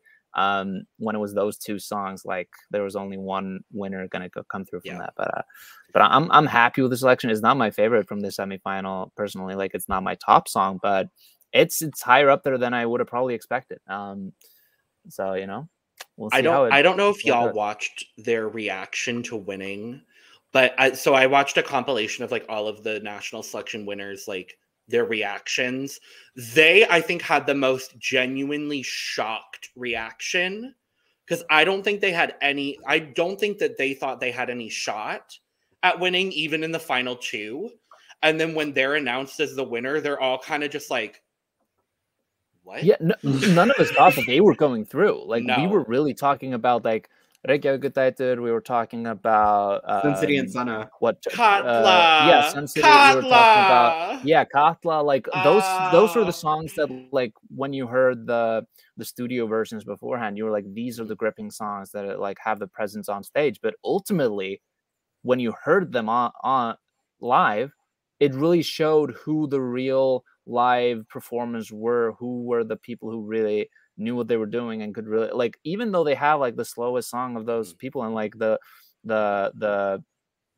it just really felt like they knew what they were doing. They brought the most presence to what the song was supposed to be. Of course, this song is not supposed to bring like some super energy or like super charisma, but it felt like exactly the correct energy for this song was brought into the live performance. So in the end, somehow it got through, surprisingly. But yeah, like I think it could do okay, but like, you know. And I think as well with how we know Pia Maria's voice to be now, I think they're in one of the most advantageous positions in this semifinal, because they're going 14th and they're going after someone who probably still won't have the greatest live vocal come semifinals. So I think honestly they're in the best position, I would say, overall. Like they sound the same every single time. Like they have this song on lock. Like every single live performance is the same, but in a good way. Like, and it's harmonizing. Like it's not easy, but like every single time they hit every single note exactly how it's supposed to be hit. Everything is done absolutely to perfection to what the song is. Is that enough though? Because like, is the song enough? Like they do this song absolutely perfectly, but is that enough? I don't think it is, but I think it's good enough. I think it's good enough. I don't think it's the best. I'm in agreement with Sindri here. With that aspect, I really liked it. I like it. I like it a lot. I think we've kind of established that most of us have kind of liked it a lot better than when we talked about Iceland initially, Songvakeppnin. But what I really love about this is kind of like their chemistry on stage together. There's always something special about like families that like harmonize together. Mm-hmm. Yeah. Like Yeah. my sister have very flat Yorkshire accents. If we tried to sing together, it would sound like someone steamrolling a duck. I won't lie. I would pay good Right. money for that. I'm Well, gonna like be when real you come from honest a there. musical family and hear Yeah. like them like doing their thing together, like you can hear that blend, and you can hear kind of like the how I guess like how they are as a family, how close, how united they are, kind of thing. And I think they showed that really well. Also, shout out to whoever did the camera work at Songvakeppnin, because I loved the angles that they gave them. I have quite well. Actually, I don't have many thoughts about this song. I don't dislike it. It's not one of my faves. It's perfectly inoffensive, as I would like to say. Yeah, it's fine. What I will say is this is the first song to come out of Iceland since 2019. For me, that hasn't been in my top 10, so I'm maybe a little bit disappointed.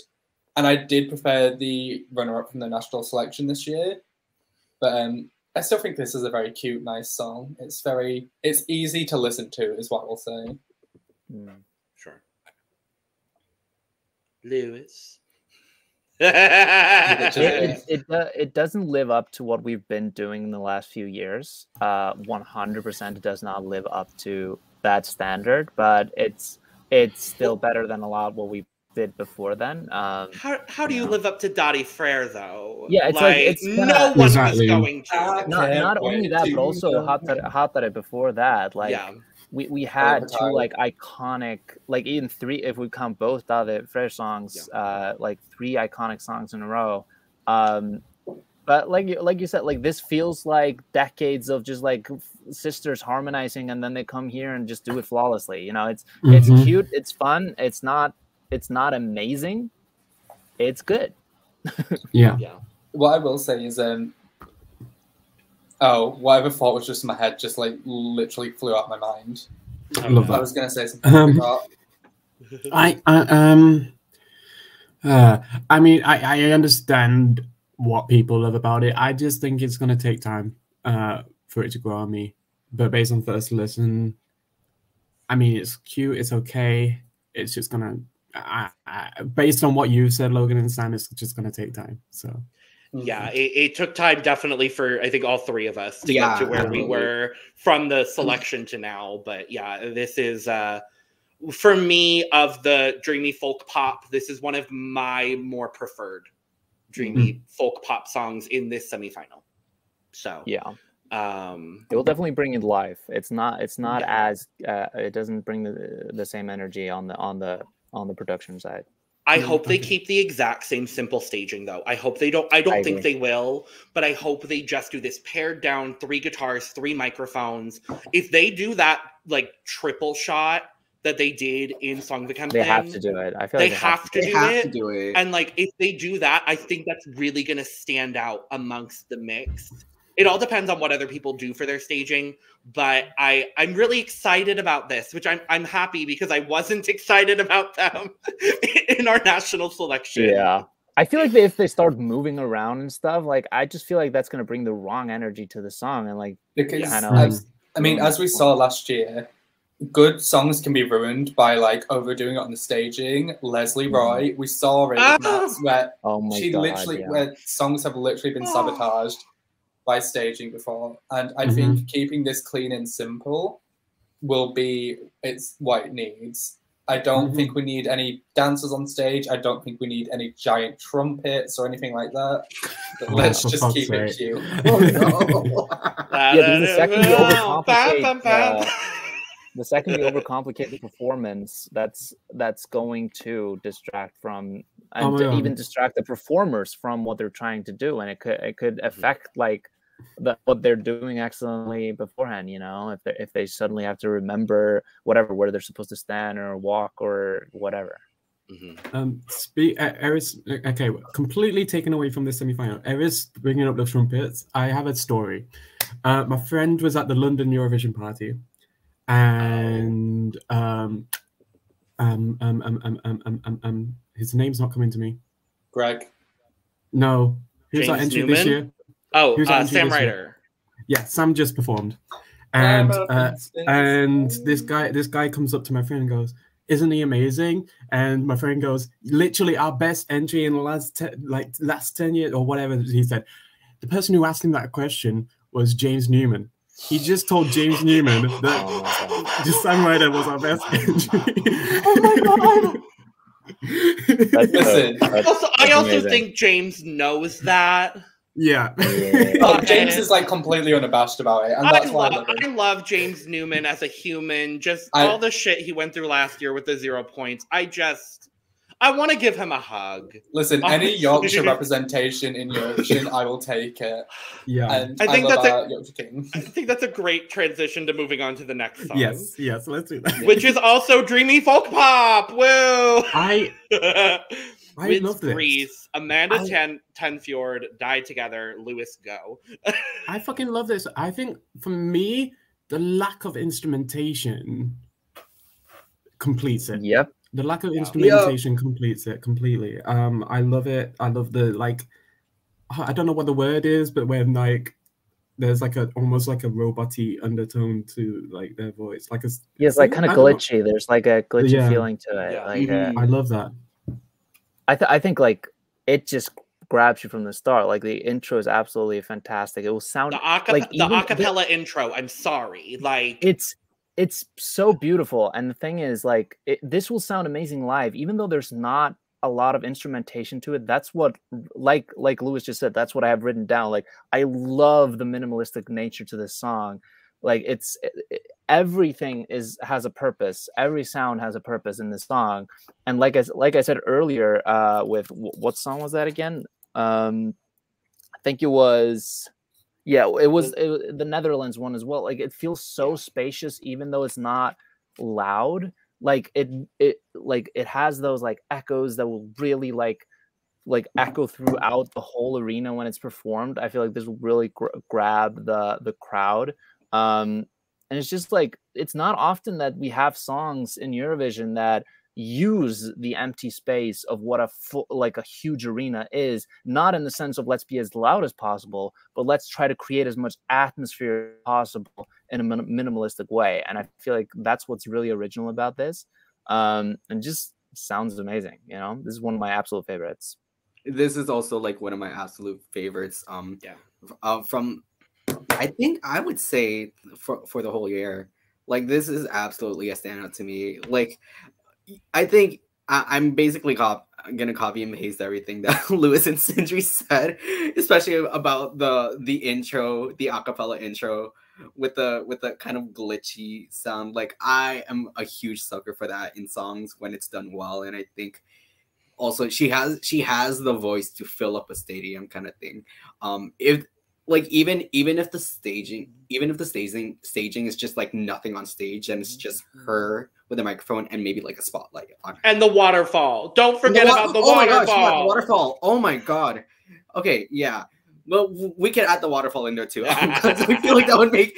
Oh yeah, no, I really love this, and I think my only thing about it is the way she sings the word "die." No, not that time. But when she says like die together kind of thing. I don't know. As someone who I was a choir kid, we were told not to do like that. Oh stuff. yeah, no, I'm right there with you. As someone who's also been a choir kid, I feel like sometimes we have to learn how to break away from some of the things that they teach us there. I feel like a lot have of we all been choir kids? Lewis? I feel like a lot of people get I was never a choir kid. I love when people do something. Now we're all choir kids. No, I'm kidding. But I also think like the glitchy nature of the song as well. Like what I love about when glitchiness is like introduced in emotional songs, it really feels like someone is trying to break through the production of a song to try to try to show someone their emotion. Like it feels like there's another barrier of them trying to communicate to you how they feel, which just like brings another like layer to it, which I really loved in this sense. Like if the vocals were super clear the entire time, I feel like it wouldn't bring the same emotion to the performance. But because there is some glitchiness, it feels like it's kind of like there's a struggle to get the song through to you. It makes it even more emotional and a success in what it's trying to be. I just think there are so many like small little details to this song that are so considerate and so just like it's just such a thoughtful song. It really feels like someone put a lot of work into this. Someone really like this was someone really passionately wanted to make a good song, and it sounds amazing. I think she was the one that wrote this too, right? I'm double checking. Oh, wow. Pretty sure. Please double check because she has a co-writer, but she is the writer on this song. Yep. I'm gonna say something really shocking, but once again, dreamy pop is not for me. I'm gonna be honest, it's been so long that I've listened to this song, I don't remember much about it. I still hold it, compared to the other songs, I still hold it in pretty high regard, but once again, I just acknowledge it's not for my taste. And I can't wait to see Cyprus give this 12 points. No, honest to God, Cyprus and Greece giving each other 12 points. I don't think we're going to get any boos this year, because we'll talk about Cyprus, but they both actually came with like pretty damn good songs. Yeah. They're decent songs. I'm still anticipating boos on the basis that it's like they're always going to do this. Fuck off, Lewis. Yeah.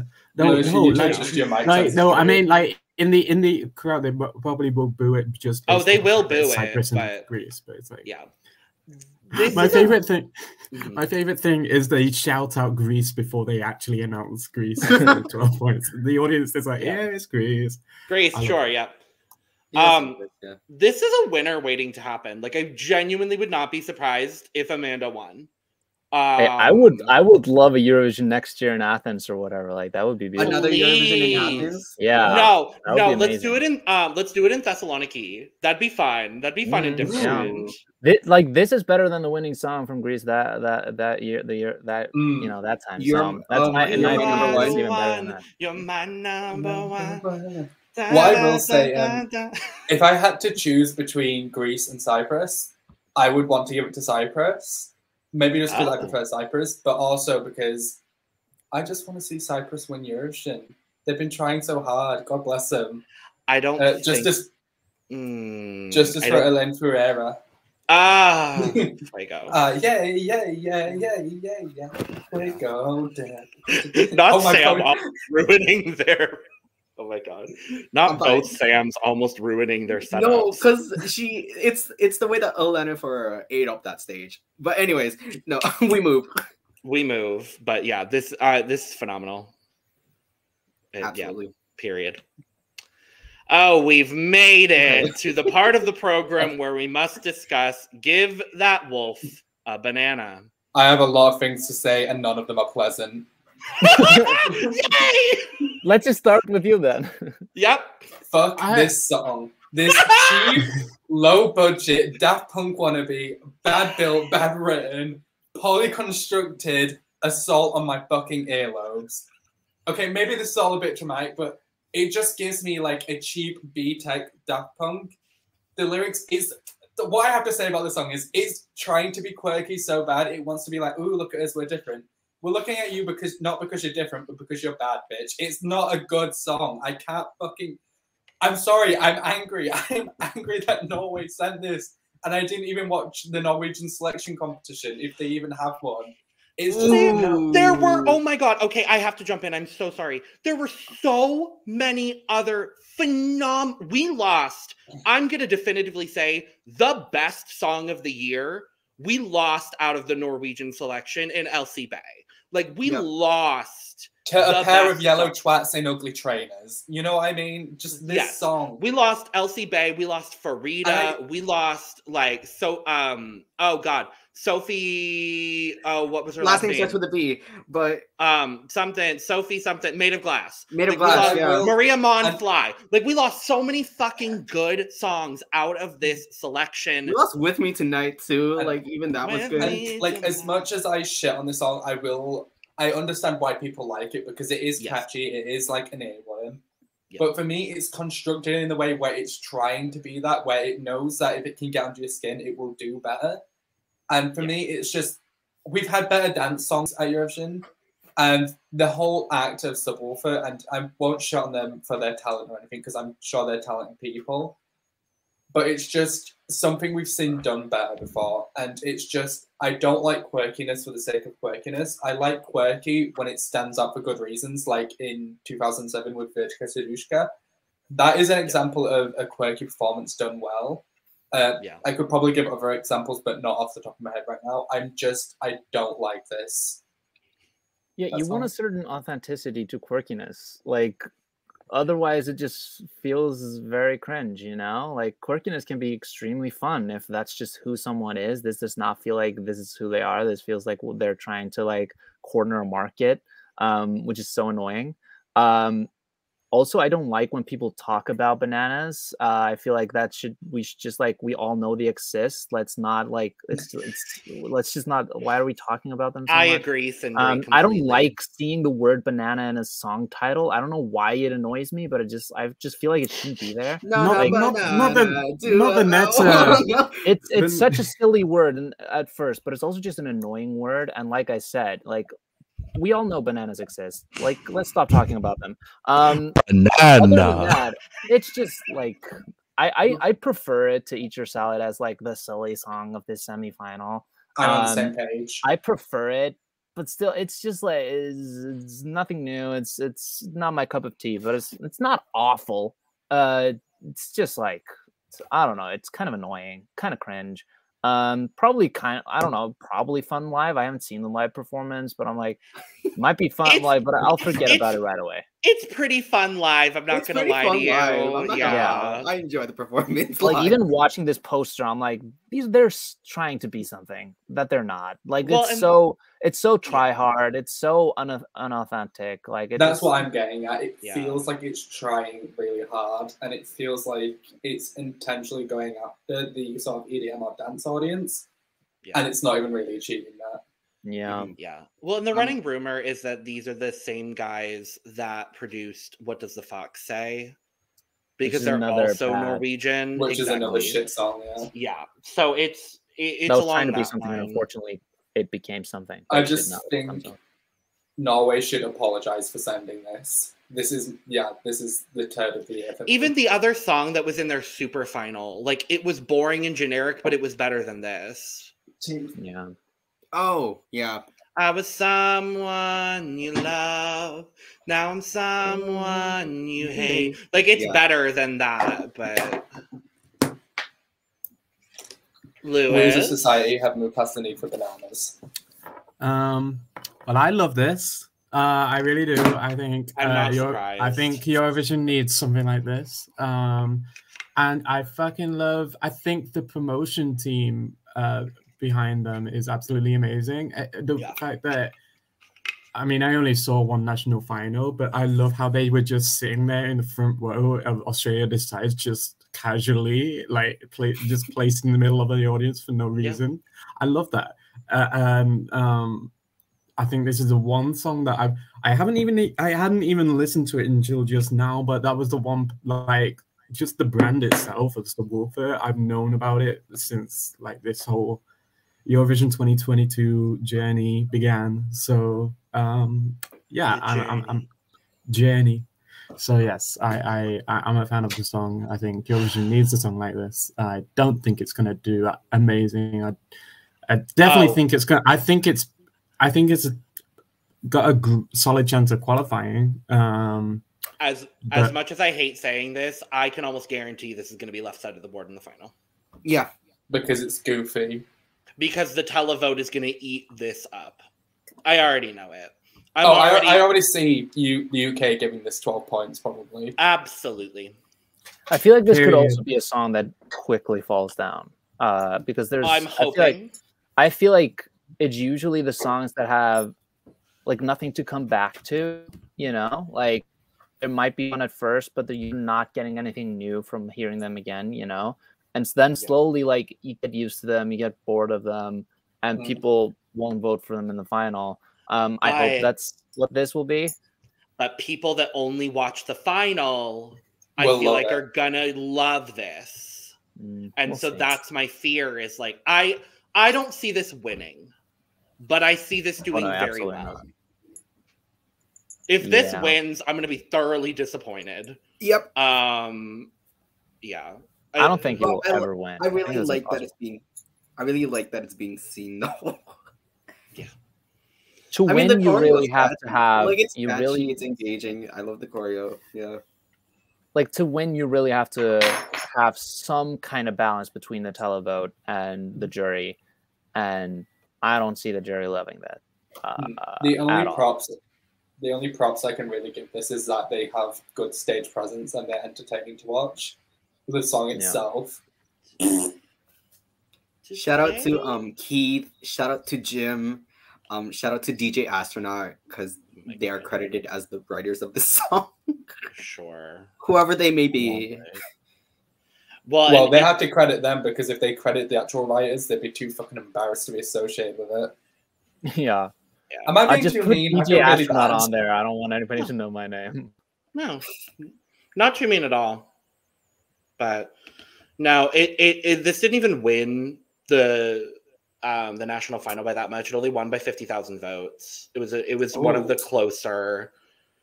I mean, then this gives them a shot to qualify because if North Kid had won, they weren't qualifying out of this semi. So No. yeah, so this gives them a shot. But we've got one more to talk about in the semifinal, and then we've got two other ones. 2 hours in, yay, woo, lovely, yes. You're all wonderful humans for putting up with this. Wait, Logan, what? is it time?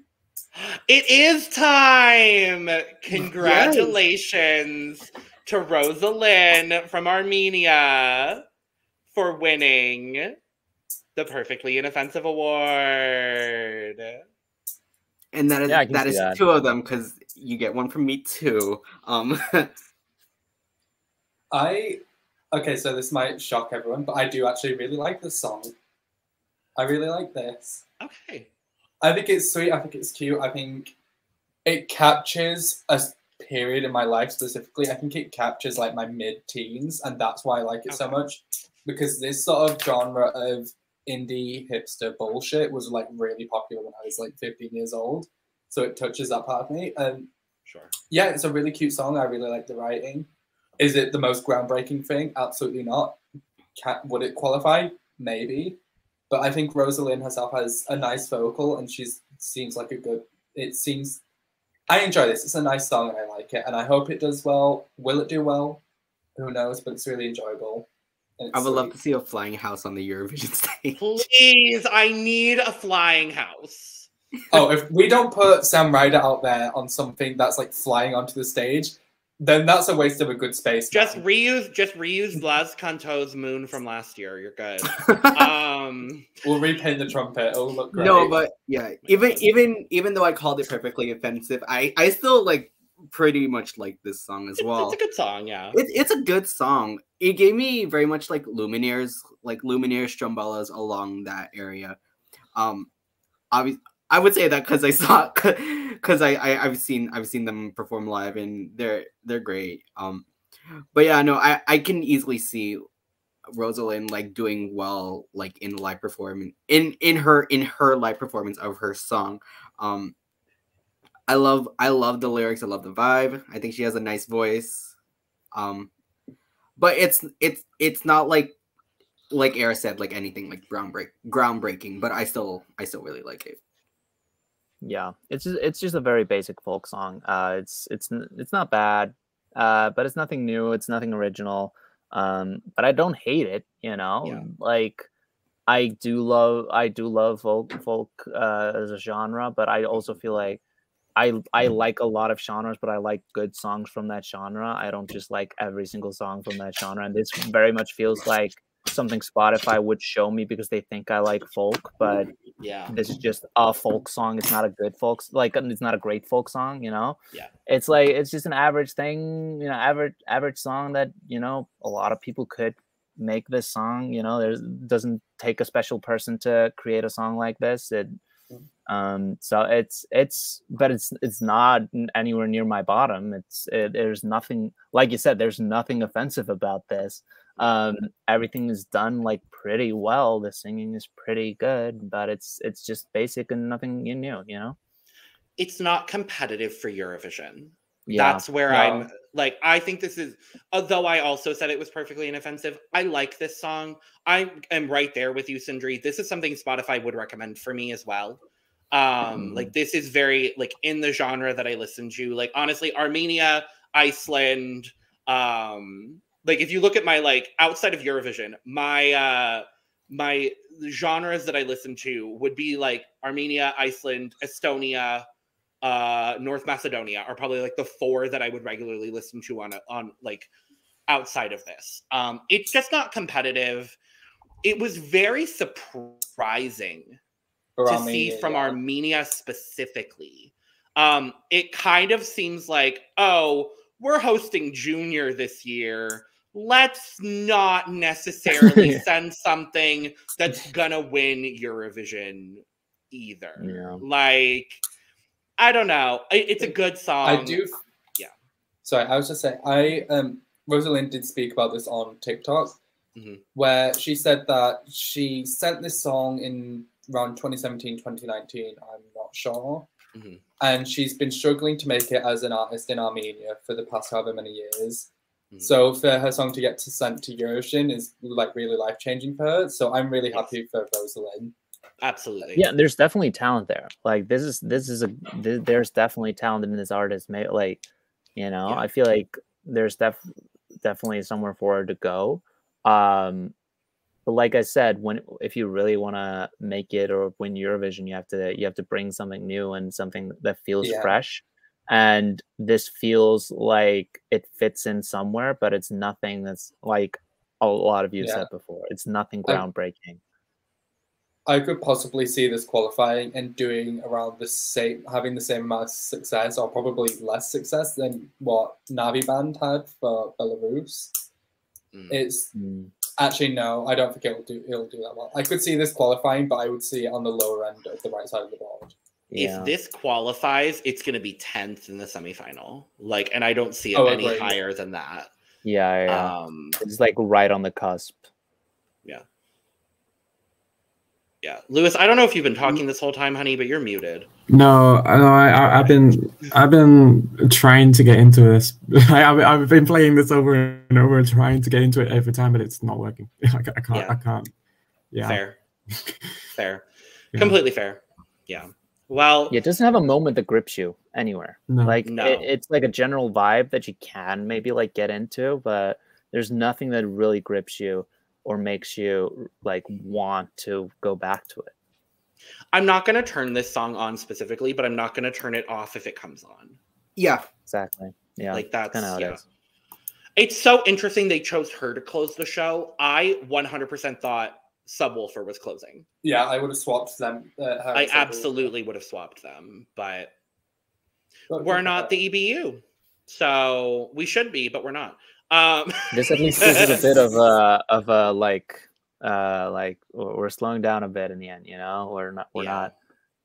It's giving us. We're starting high energy and we're ending with floating house. 1, 2. Like it's a good song. It's just not competitive for this, and I don't necessarily know. Yeah. But I love that she's getting the spotlight.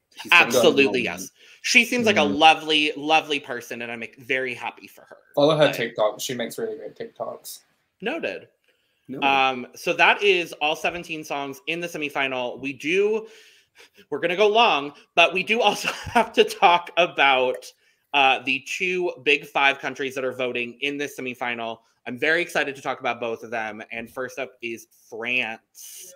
This is Alvan and Ahe with Fulen. Notable because this is the first year of Eurovision ever where not a single lyric of French is being sung, because this is not in French. I really like this.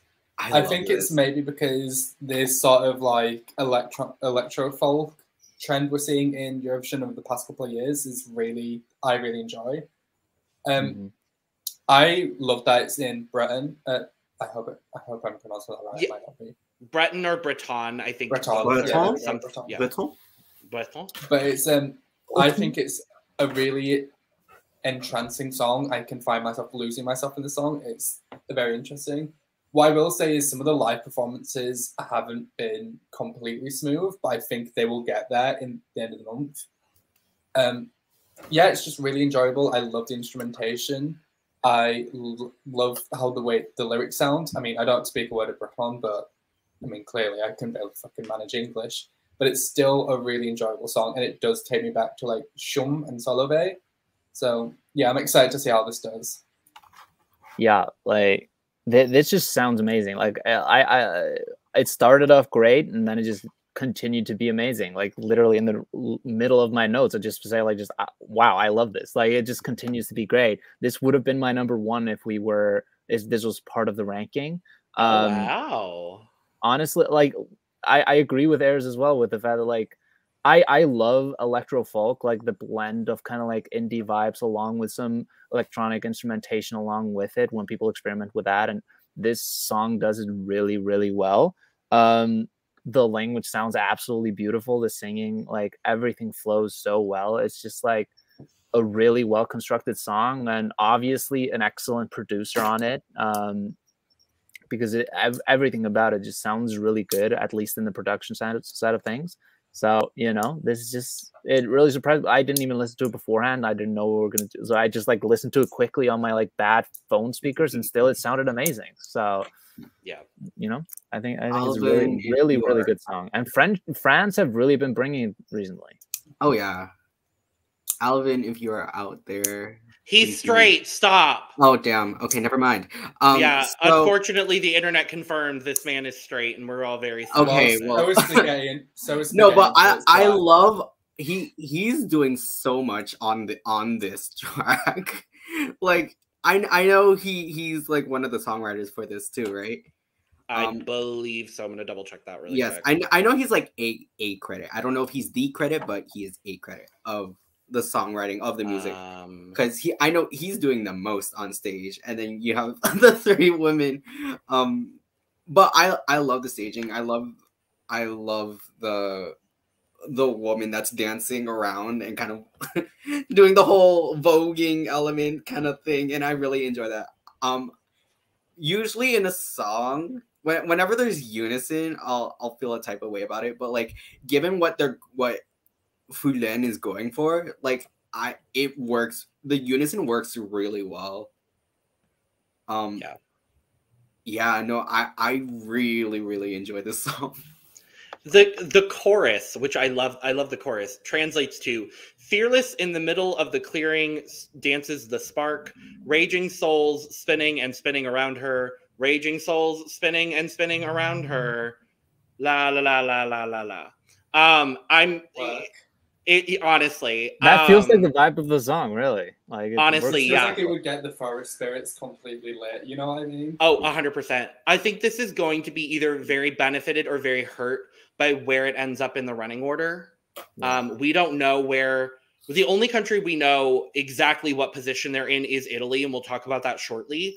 But I like this song a lot. This song has grown on me. This was not one of my absolute favorites coming out of the French selection.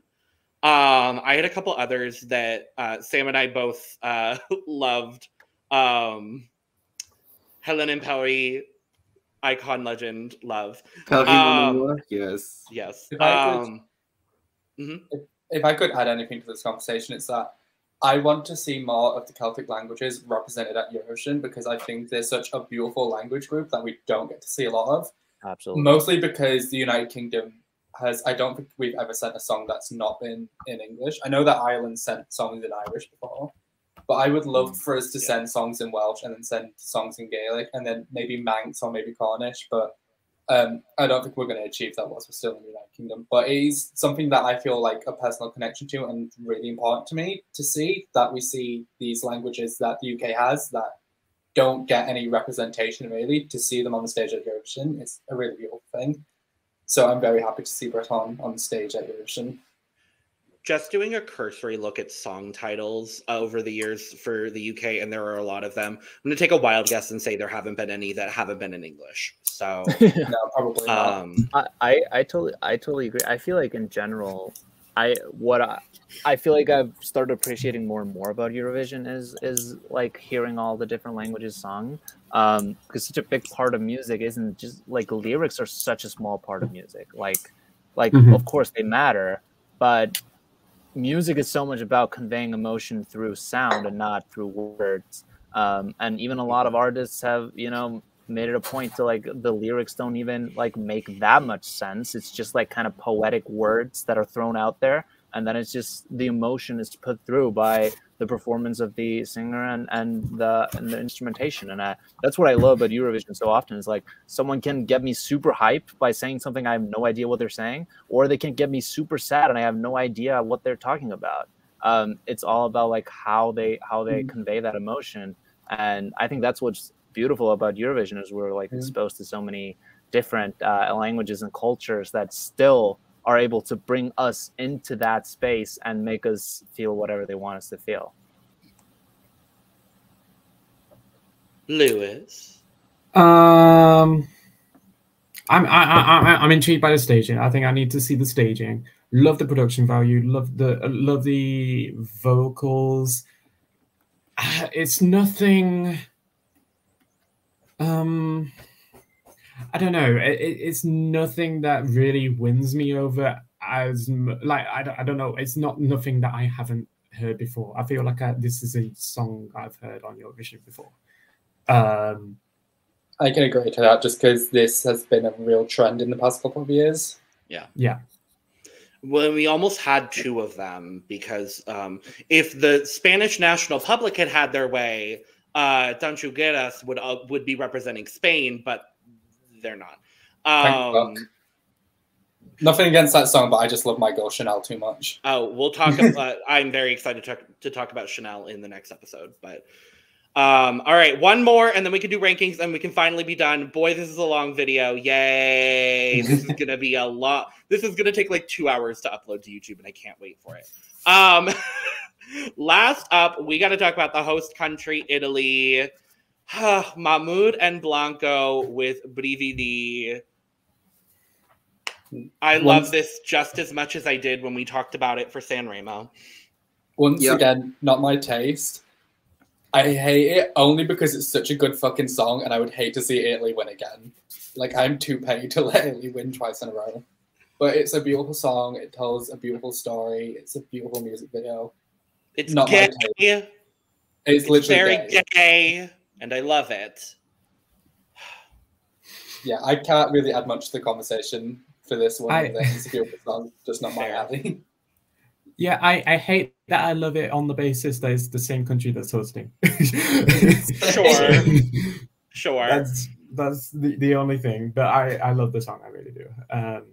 If it's representing a different country, great. Because then we get to see more countries. And only Bulgaria sent this. Yes. Yeah. Yeah, I don't know. It's okay. I don't know. It's not my cup of tea. Sure. I feel like, especially through the production, I feel like it's I don't know. This is a singing competition. There's a lot of work on those vocals, and I don't know. I don't love that for a singing competition. I'm not someone that's against autotune at all. I love when people modify their voices through. That's just another part of making music. But for this, I just feel like it didn't bring a lot to the song itself. I feel like I've heard songs like this a lot. There's nothing new in this. The instrumentation is pretty good. But the singing, everything that's done with the vocals is just very average to me. And I don't know if it's for Eurovision to me. I will say the live vocal is substantially better than the studio version. Yeah, I actually don't love the studio version, I'll be honest. For that exact same reason, Sindri. There's just a little bit too much auto-tune in it. The live vocal, though, they both absolutely knock it out of the park. All right, yeah. I'll probably love it live, you know? We saw it over 5 days of San Remo. I also love how this is like another one of those like instances where it's kind of like we talked about Slovenia before and how like, you know, the singer's kind of like inexperienced because he's so young. Blanco's actually like only like 18, I swear. Like, no, he's older than that, I thought. Is he? I saw somewhere that he was like after 2000. I don't think this is gonna get me any. Oh wow. Okay, well, fuck my drag, right? Yeah, no, he's 18. 19. Oh yeah, like 10th of February 2004. Okay, then my point still stands. Well, but we'll still, see how. nonetheless, like I love this song so much. I will agree that they put a bit too much auto tune in the studio version, and the live version does it absolute justice. Yeah. There's a specific moment like in the live version specifically, and it's the way Mahmoud ends the first chorus with the 3 brividis, and it's after he sings the third like brividi in that phrase, you hear like absolute silence and like the entire world stops, and then you're into the second verse and you're like, okay. Yeah. I'm just honestly, I'm like, what Italian city are we going to next year? Because I wouldn't be surprised, honestly, and I wouldn't be mad about it. I understand everything y'all were saying about like hating this because it's from the host country, and I get that, and I respect the hell out of that. I just can't deny that this is absolutely one of my favorites. I'm trying to remember. I'm pretty sure Ireland in the 90s had like a stint of winning back-to-back. 90. Yeah, I think it was like 3 years in a row, right? 93, 94, and 96, I believe. Yeah, so almost in a row. Yeah. And then that was the last time they won. And they're not going to win this year as much as I love Brooke. Yeah. Well, that's like I prefaced all my opinions in the beginning is I've only heard the studio versions of these songs. Sure. The ranking that I created could change a lot on the night depending on the performances, because that's like 50% of Eurovision, you know, like studio versions like show you only a part of it. I've heard songs that are amazing studio vibes and are horrible live, and some songs that are really underwhelming in studio but are amazing live. So it really hinges on those live performances. The latter is honestly how I feel about Toy. In all honesty, like the performance of Toy for me is so much better. I think it's bad in both studio and live. Well, that's a valid opinion that I understand and can respect, but yeah.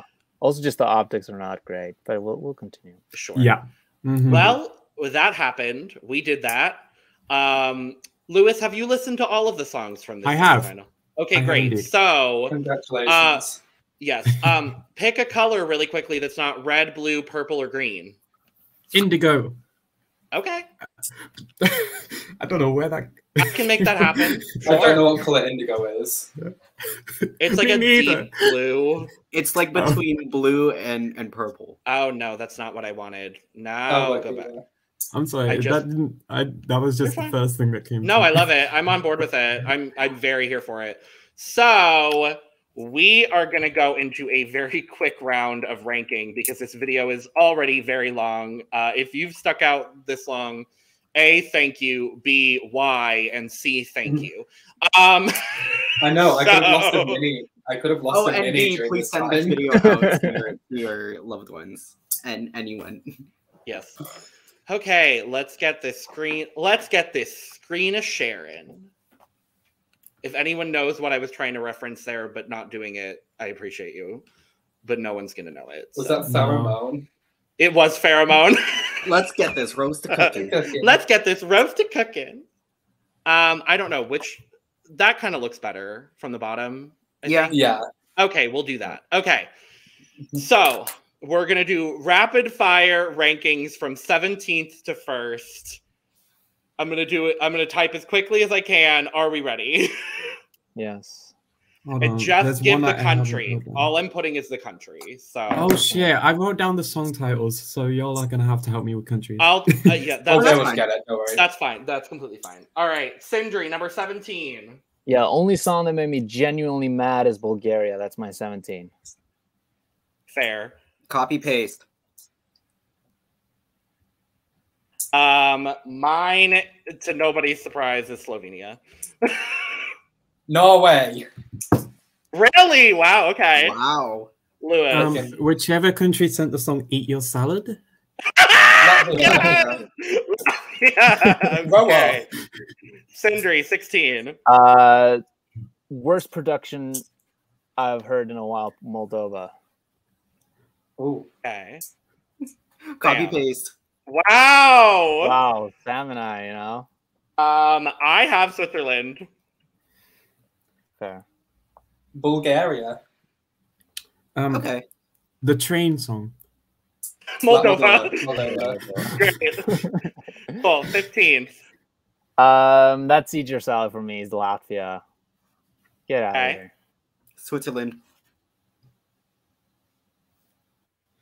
I have Bulgaria. At work. Switzerland. I wrote down "Snap." Oh, Armenia. Oh, okay. no, go fuck yourself. Honestly. It's Are you I- fucking joking? it's Max, boring. Okay. Next one is the, You're is the boring. song embodiment of bamboo Okay. because it's extremely hollow. It's Switzerland. Sure. No, I that's love so it. rude. Sam. Slovenia. I have Moldova. You're all gonna fucking hate me. Netherlands. Oh wow. Is Okay. Wow. Netherlands? Is Netherlands did dip? I don't know. Yeah. I'm mispronouncing Did this, but yes. Yeah. Yes. Yes. Yeah. That's yours as well? Yeah. How Oh my dare god, Wow. twins. Wow. you. Okay. 13th. Yeah, my next Oh. one is the kids who are trying to imitate the art of disco. Slovenia. Yep. Croatia. Leave those children alone. Oh, wow. I'm kind of surprised by that, Sam. Yeah. I have, oh no, I have Austria. You're gonna hate me again. Portugal. Oh, I fucking hate you. I understand, but I hate you. I get it, but I hate you. I wrote Lewis? down "Guilty Pleasure." Croatia. Yeah. You leave the country of Croatia alone. Sure. 12. Yeah, I still think we should stop using the word banana so much. So let's put Norway in there. Okay. Austria. I think finally, for the first time, I agree with someone. I also have Norway. Oh, thank God. Some of you are putting Norway dangerously high. Oh, where am I? Oh, 12. Iceland. Wow. And I'm not surprised by that, actually. I put "Sentimente." What? Wow. Oh. Wow, that's low. All right. That's low. Okay. On the bubble of qualifying in 11th for everybody. Where are we at? Next is the Taylor Swift impersonator, Croatia. Okay. Next would be "Give the Wolf a Banana" with Norway. Wait, I Okay. feel. Did I skip one? I skipped one in my rankings. Same. So I skipped number 14. 14 was Denmark for me. 14 was Denmark. Oh, so wow. move Yeah, so everything up else, one. move it up. Yeah, I put. See, you're placing Norway dangerously high. Yeah, I feel like Denmark. Just figure out what you're gonna do with the song before you start recording. Okay. So we already have Sindri's 10th, so that's positive. Yeah. So I'll you're get to skipping yours in that. a second, Lewis. Mine is Armenia. Mine's Lithuania. I hate you. But I understand knowing your taste. Okay, Lewis, what did you fuck up? I fixed it. I don't need to Okay. change anything. Okay. Next, I'd have Iceland. Okay. Sindri's in 10th with Croatia. Sam? My 10th is Armenia. My 10th is Ukraine. Wow. Okay. Yeah. Oh, 10th. Oh, this is the 1 point. I might be changing my mind on this now, but Moldova. After thinking it over, I probably would have placed it lower, but... Okay. The show. Y'all are sleeping on Denmark. Don't worry, I have it high. It's giving lesbophobia. I'm seeing a lot of lesbophobia here today. All right, Sindri. Yeah, next I have this really weird cover of Beyonce. It's Halo by Austria. Tell me you've never listened to Beyonce without telling me you've never listened to Beyonce. Sam. Latvia. Oh my god, me too! Period. 12 points to Greece, as the Cypriots like to say. Oh my gosh. Lewis? Okay, this is where the wolves belong. No. No, Yes. where the wolves belong is prison. No. That's the highest we rated Norway. Wow, okay. All Sindri, right. eighth. This next song is called Snappy, even though she did not with the song. This is why I'm happy to have you on, Sindri. Sam. Where are we? 8th. Iceland. I have Croatia. Oh, wow. Yep. And because I believe children are the future, I put Slovenia. Lewis. The song titled Disco. God damn it. Oh, same. Fuck you both. It's a Seven. cute song. Yeah, Ukraine can blame the rapper for their song being this low, but yeah, unfortunately, Okay. Ukraine is down at 7. Okay. Sam. Denmark. Okay. I have the Netherlands. Yeah. I put Armenia, Rosalind, in this spot. Okay. And it is a spot. Song titled Intention. What? I'm No. so fucking gagged. Okay, no one can ever complain about my taste ever. Nope, fucking never again. Never again. That's Eris, you're Honestly safe. insane. I didn't even notice that you hadn't said Bulgaria. No, I didn't notice it either. Okay. That's Yeah, I don't have a disgusting. That should funny be quip illegal. for this one, but yes, Sekret, Albania. Let's put it at 6. I'm sad. It's a good song, but not top 5. Netherlands. Yes, Netherlands. I have Greece. This one is my guilty pleasure, and I don't even feel ashamed about it. It's Croatia. Oh my god. Okay. Portugal. That makes me happy, Lewis. You're safe for now. Yeah, Top I put 5. Iceland at 5. I might be biased, but I have Iceland at Okay. 5. I think it's maybe too high, but Okay. I Oh, think I it's have, fair enough to be biased towards your my- country. yeah. My 6 points will go to Greece. Don't worry, Sindri. I also have Iceland here. All right. Right. For me, it's 6 points to Ukraine. Right. I've just realized that the Spotify playlist is missing a song. So for my sake, I'm going to skip to my top 4. So you'll go back to yourselves and then I'm going to figure out which Okay. song I missed. Work, Diva. Okay. 4th. 7 yeah. points, Sindri. My next one, I hope, will go really deep. It's the Netherlands. Nice. Okay. It should be thrown in the deep end of a pool. My 7 points will be going to Albania. That was harsh. I apologize, Netherlands. Sadness, but okay. I'm ready for the show. 7 points to Denmark. Instead of me, I ate veggies and pussy. It's Latvia. Yay! I actually love that. Okay, Lewis, what's your top 4th or your 4th? My 4th is Stefania, Ukraine. Work. All right. 8 Yeah. points. My next one, I'm anticipating feeling very sentimental about this in the future. It's Lithuania. Good. My 8 points go to Ukraine. I hate you. Sindri, you and I are kind of in sync. I also have Lithuania. Wow. I'm ready for the show. Denmark. Yay! It makes me happy.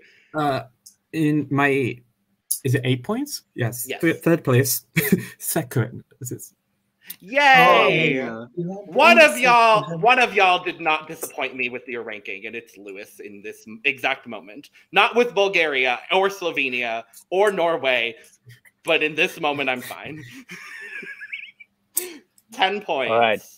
This next one, I'd be happy to die with this song playing. It's Greece. Okay. My 10 points will be going to Portugal. My 10 points also go to Portugal. I'm going to actually just switch what my top two were going to be. So in second, giving 10 points is going to be Austria. And I'm basing that off of the studio version because... completely valid. My second place I gave to Boys Do Cry. I swear to fuck. Oh my god. You need to listen to the songs the second time. I don't think you were, yeah, you weren't here when we talked about that one. That was a brutal conversation. He also wasn't here for Bulgaria, so it's fine. No, he came at Bulgaria. No, he came at Netherlands. Oh, that's so true. Yeah. Sindri, Yeah. I just realized you're number one, and it makes me very happy. Yeah, it's Portugal. Yeah, I said earlier that Yeah, I'm very France happy would with have that been my too. number one, but honestly, looking at it, I don't think France would have been above either Greece or Portugal or even Lithuania. So it would have probably been like fourth or fifth. Yay! But Yeah. love My Portugal. 12 points go to Lithuania.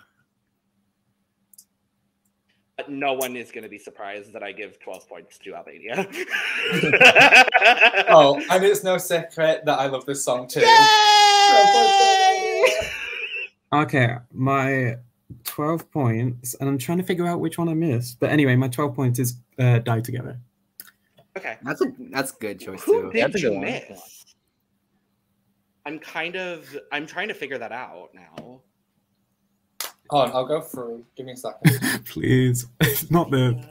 Portugal. Bulgaria, check. Norway, check.